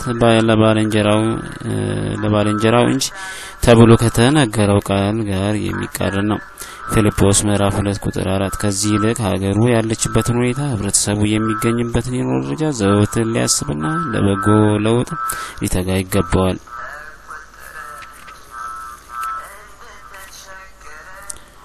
ነህምያ ተማርኩ በሄደበት ሀገር ያስብ የነበረው ስለ መማረኩ ወይም ስለ ወደፊቱ ኑሮ አልነበረም። በንጉስ አርጤክስስ ፊት ክብር አግኝቶ የወይን ጠጅ አሳላፊ መሆን ስለ ሀገሩ ስለ ኢየሩሳሌም ከማሰብ አልተወም። ምክንያቱም ኢየሩሳሌም ለእርሱ በማግኘትና በማጣት የምትረሳ ሀገር አይደለችምና የእግዚአብሔር ቤተ መቅደስ የተሰራባት፣ መስዋዕት እግዚአብሔር የተሰዋባት፣ ስብሐት እግዚአብሔር የቀረበባት፣ ደጋግ እግዚአብሔር ሰዎች እንደ አብርሃም፣ ይስሐቅ፣ ያዕቆብ፣ ዳዊት የኖሩባትና በኪደተ እግራቸው የባረኳት የበረከት ሀገር ስለሆነች ዘወትር ኢየሩሳሌም እንዴት ናት እያለ ጠይቅ ነበር። ኢየሩሳሌም ቅጥሯ ፈረሰ፣ በሮቿም በእሳት ተቃጠለ፣ ቤተ መቅደሱም ወድሞ ከምርኮ የተረፉ ዜጎቿ በታላቅ መከራና ስደት እንዳሉ በሰማበት ወቅት አለቀሰ፣ አዘነ። በእግዚአብሔር ፊት ጾምና ጸሎት ያዘ። ነህምያ ምእራፍ 1 ከቁጥር 1 እስከ 11። ምንም የሌለው ምርኮኛ ቢሆንም የሰማይ አምላክ ያከናውንልኛል፣ እኛ ባሪያዎቹ ተነስተን እንሰራለን በማለት የፈረሰውን ሊሰራ ተነሳ፣ ሰራው። ቀደምት ኦርቶዶክሳውያን ቅዱሳን አበው በአገር ፍቅር ተነሳስተው ለሀገራቸው ብዙ በመስራታቸው ነው አሻራቸውን የሚያሳይ ብርቅና ድንቅ ቅርጾችን ለትውልድ ያበረከቱት። በየዘመኑ ቤተክርስቲያናችንና የሀገር ጠላት የሆኑ ኃያላት በጦርነት በተነሱባቸው ወቅት እስከ መሞት ደርሰው የተዋጉት ንዋያተ ቅዱሳቱን ይዘው የተንከራተቱት ልጆቻቸው ነጻነትና ታሪክ አልባ እንዳይሆኑ ነው። በተሰማሩበት መስክ የሀገርና የወገንን ንብረት በእንክብካቤ በመያዛቸውና በመጠበቃቸው ኑሮ ባይሟላላቸውም ኃላፊነታቸውን በብቃትና በታማኝነት በመወጣታቸው ሀገራቸውን ስለሚወዱ ነው። የዘመኑ ኦርቶዶክሳዊ ክርስቲያን ለሀገሩ መልካም ስራን በመስራት ስለሚጠበቅበት እግዚአብሔርን አጋዥ በማድረግ የፈረሰውን አንድነት፣ የጠፋውን ኢትዮጵያዊ መልካም ባህል፣ የወደመውን እድገትና ስልጣኔ፣ የቀረውን ክርስቲያናዊ የኑሮ ስርዓት፣ የተረሳውን የሀገር ፍቅር፣ የተሰደበውንና የተረገጠውን የወገንና የክብር የተለያየውን ኢትዮጵያውያን የእምነት አንድነት ለመመለስ ልቦናውን ማንቃትና ማነቃቃት አለበት። 3.1 በጎ ምላሽ። በጎ ምላሽ ስለተጠየቁት ጥያቄ፣ ስለተበደሉት በደል፣ ስለተሰደቡት ስድብ የሚመልስ ክርስቲያናዊ መልስ ነው። በጎ ምላሽ የበጎ ሕሊና ፍሬ ሲሆን ለምላሹ የልቦና ሰላምን ይሰጣል፣ ተቀባዩ ደግሞ ትምህርትን ያገኛል። ሕይወቱን ለእግዚአብሔር የሰጠ ክርስቲያን ለክፎችና ለበጎዎች የሚመልሰው መልስ በጎ የሆነውን ሰላምን የሚያሰፍነውንና ፍቅርን የሚያጸናቸውን ብቻ መሆን አለበት። ይህም የክርስትና ራስና ፈጻሚ ከሆነው ከጌታችንና ከመድኃኒታችን ከኢየሱስ ክርስቶስ የተገኘ ነው። ጌታችንና መድኃኒታችን ኢየሱስ ክርስቶስ በአይሁድ እጅ በተያዘበት ዕለት መከራ ላጸኑበት ሁሉ ክፉ አልመለሰላቸውም። ይህንን ሐዋርያው ቅዱስ ጴጥሮስ እርሱም ኃጢአት አላደረገም፣ ተንኮልም በአፉ አልተገኘበትም፣ ሲሰድቡትም መልሶ አልተሳደበም፣ መከራንም ሲቀበል አልዛተም በማለት መስክሯል።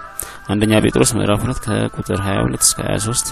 ሊያስይዘው ጭፍራ አስከትሎ የመጣውን ይሁዳዊ ወዳጄ ብሎታል። ከቃሉ ግርማ የተነሳ ተፍገምገመው የኋሊት የወደቁትን አይሁድም ሲይዙት ይችሉ ዘንድ አጽንቷቸዋል። መላእክት እንኳ ሊያዩት የማይችሉትን ፊቱን በጥፊ መታውን ተቆጥቶ አላጠፋው፣ ለሁሉም በጎ ምላሽ ሰጠ እንጂ። የማቴዎስ ወንጌል ምዕራፍ 26 ከቁጥር 50፣ ዮሐንስ ምዕራፍ 18 ከቁጥር 4 እስከ 8።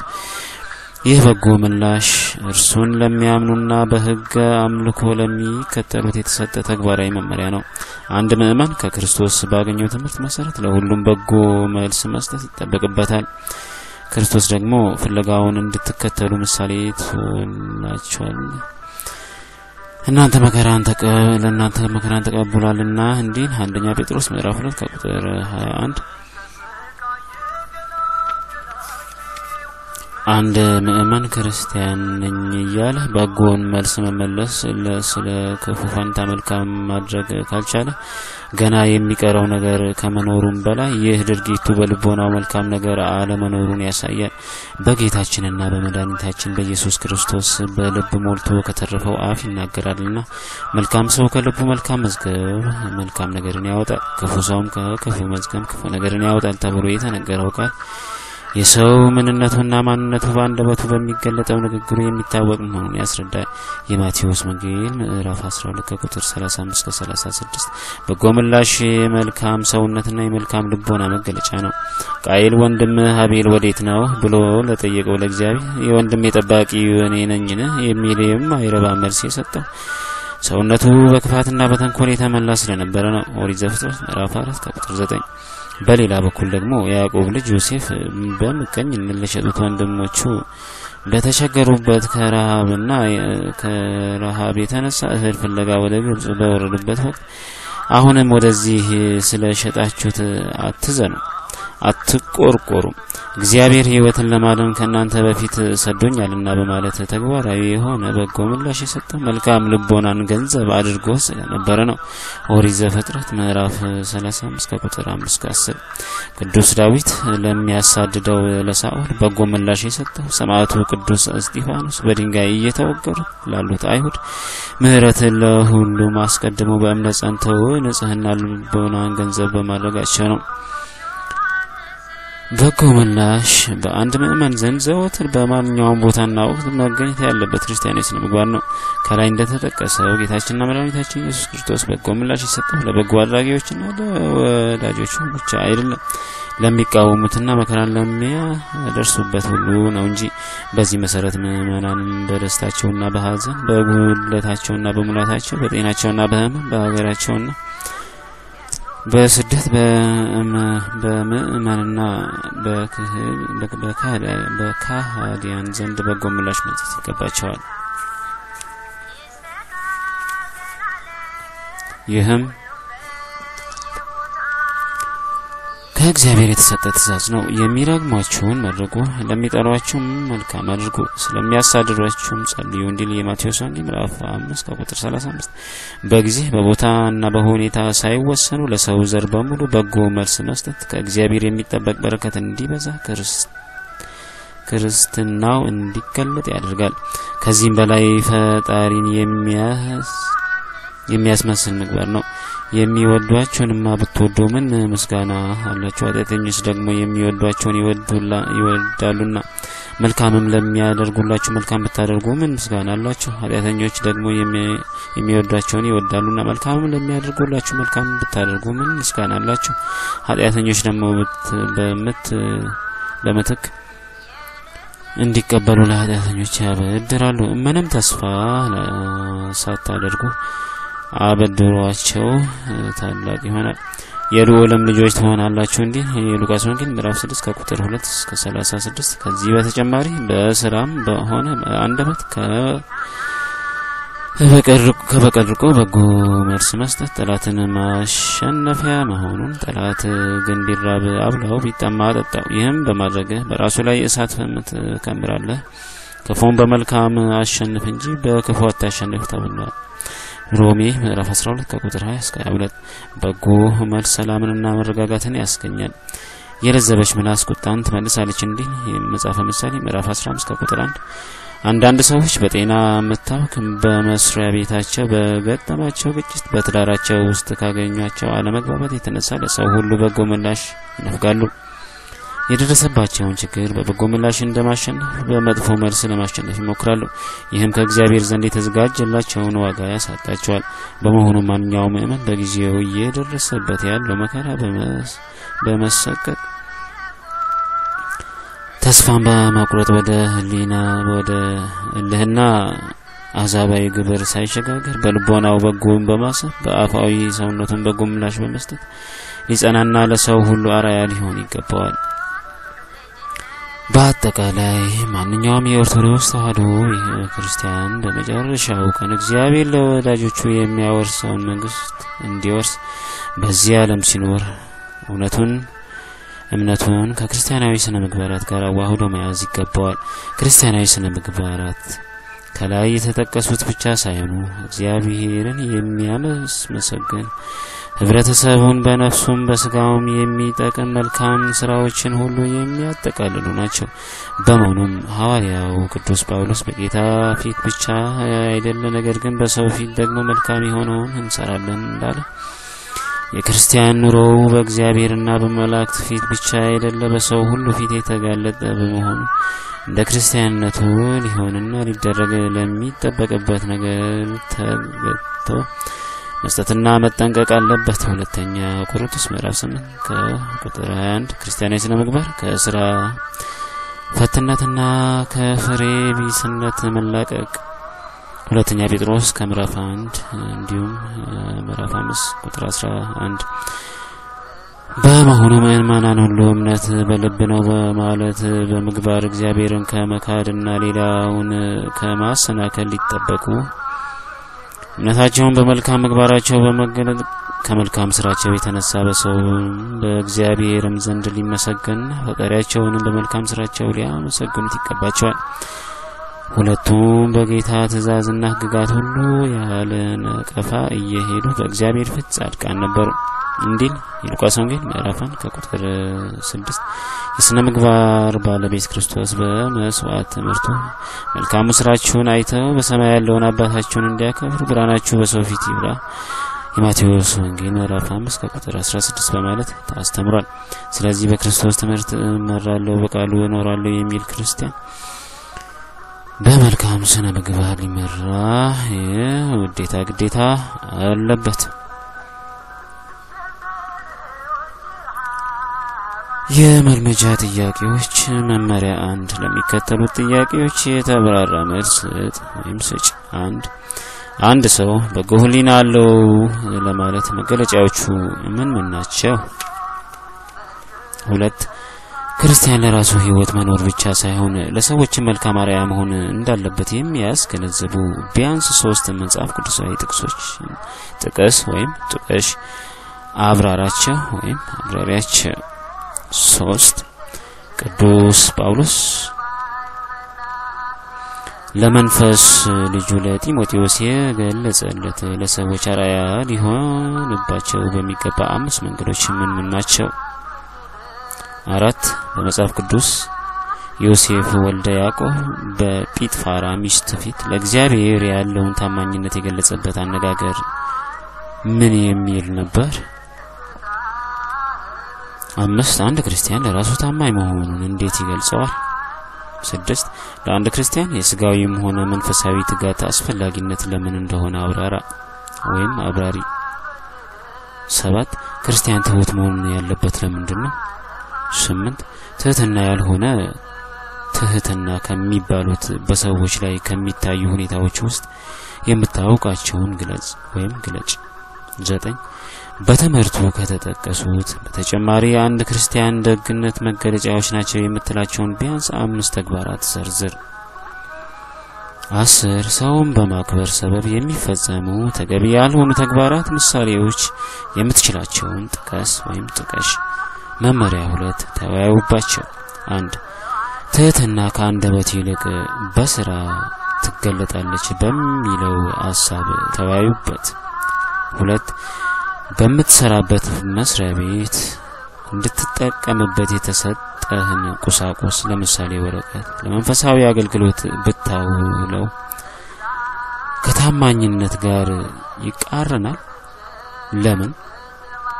3 በራስ ፍቃድ አገርን ለቆ ለኑሮ ወደ ሌላ አገር መሄድ አገርን መውደድ ከሚለው ክርስቲያናዊ ስነ ምግባር ጋር ያለው መዛመድና መቃረን አለ ብለህ ወይም ብለሽ ታምናለህ ወይም ታምኛለሽ? ካለ ምንድነው?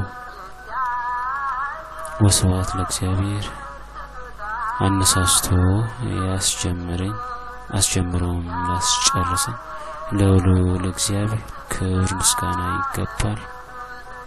አሜን።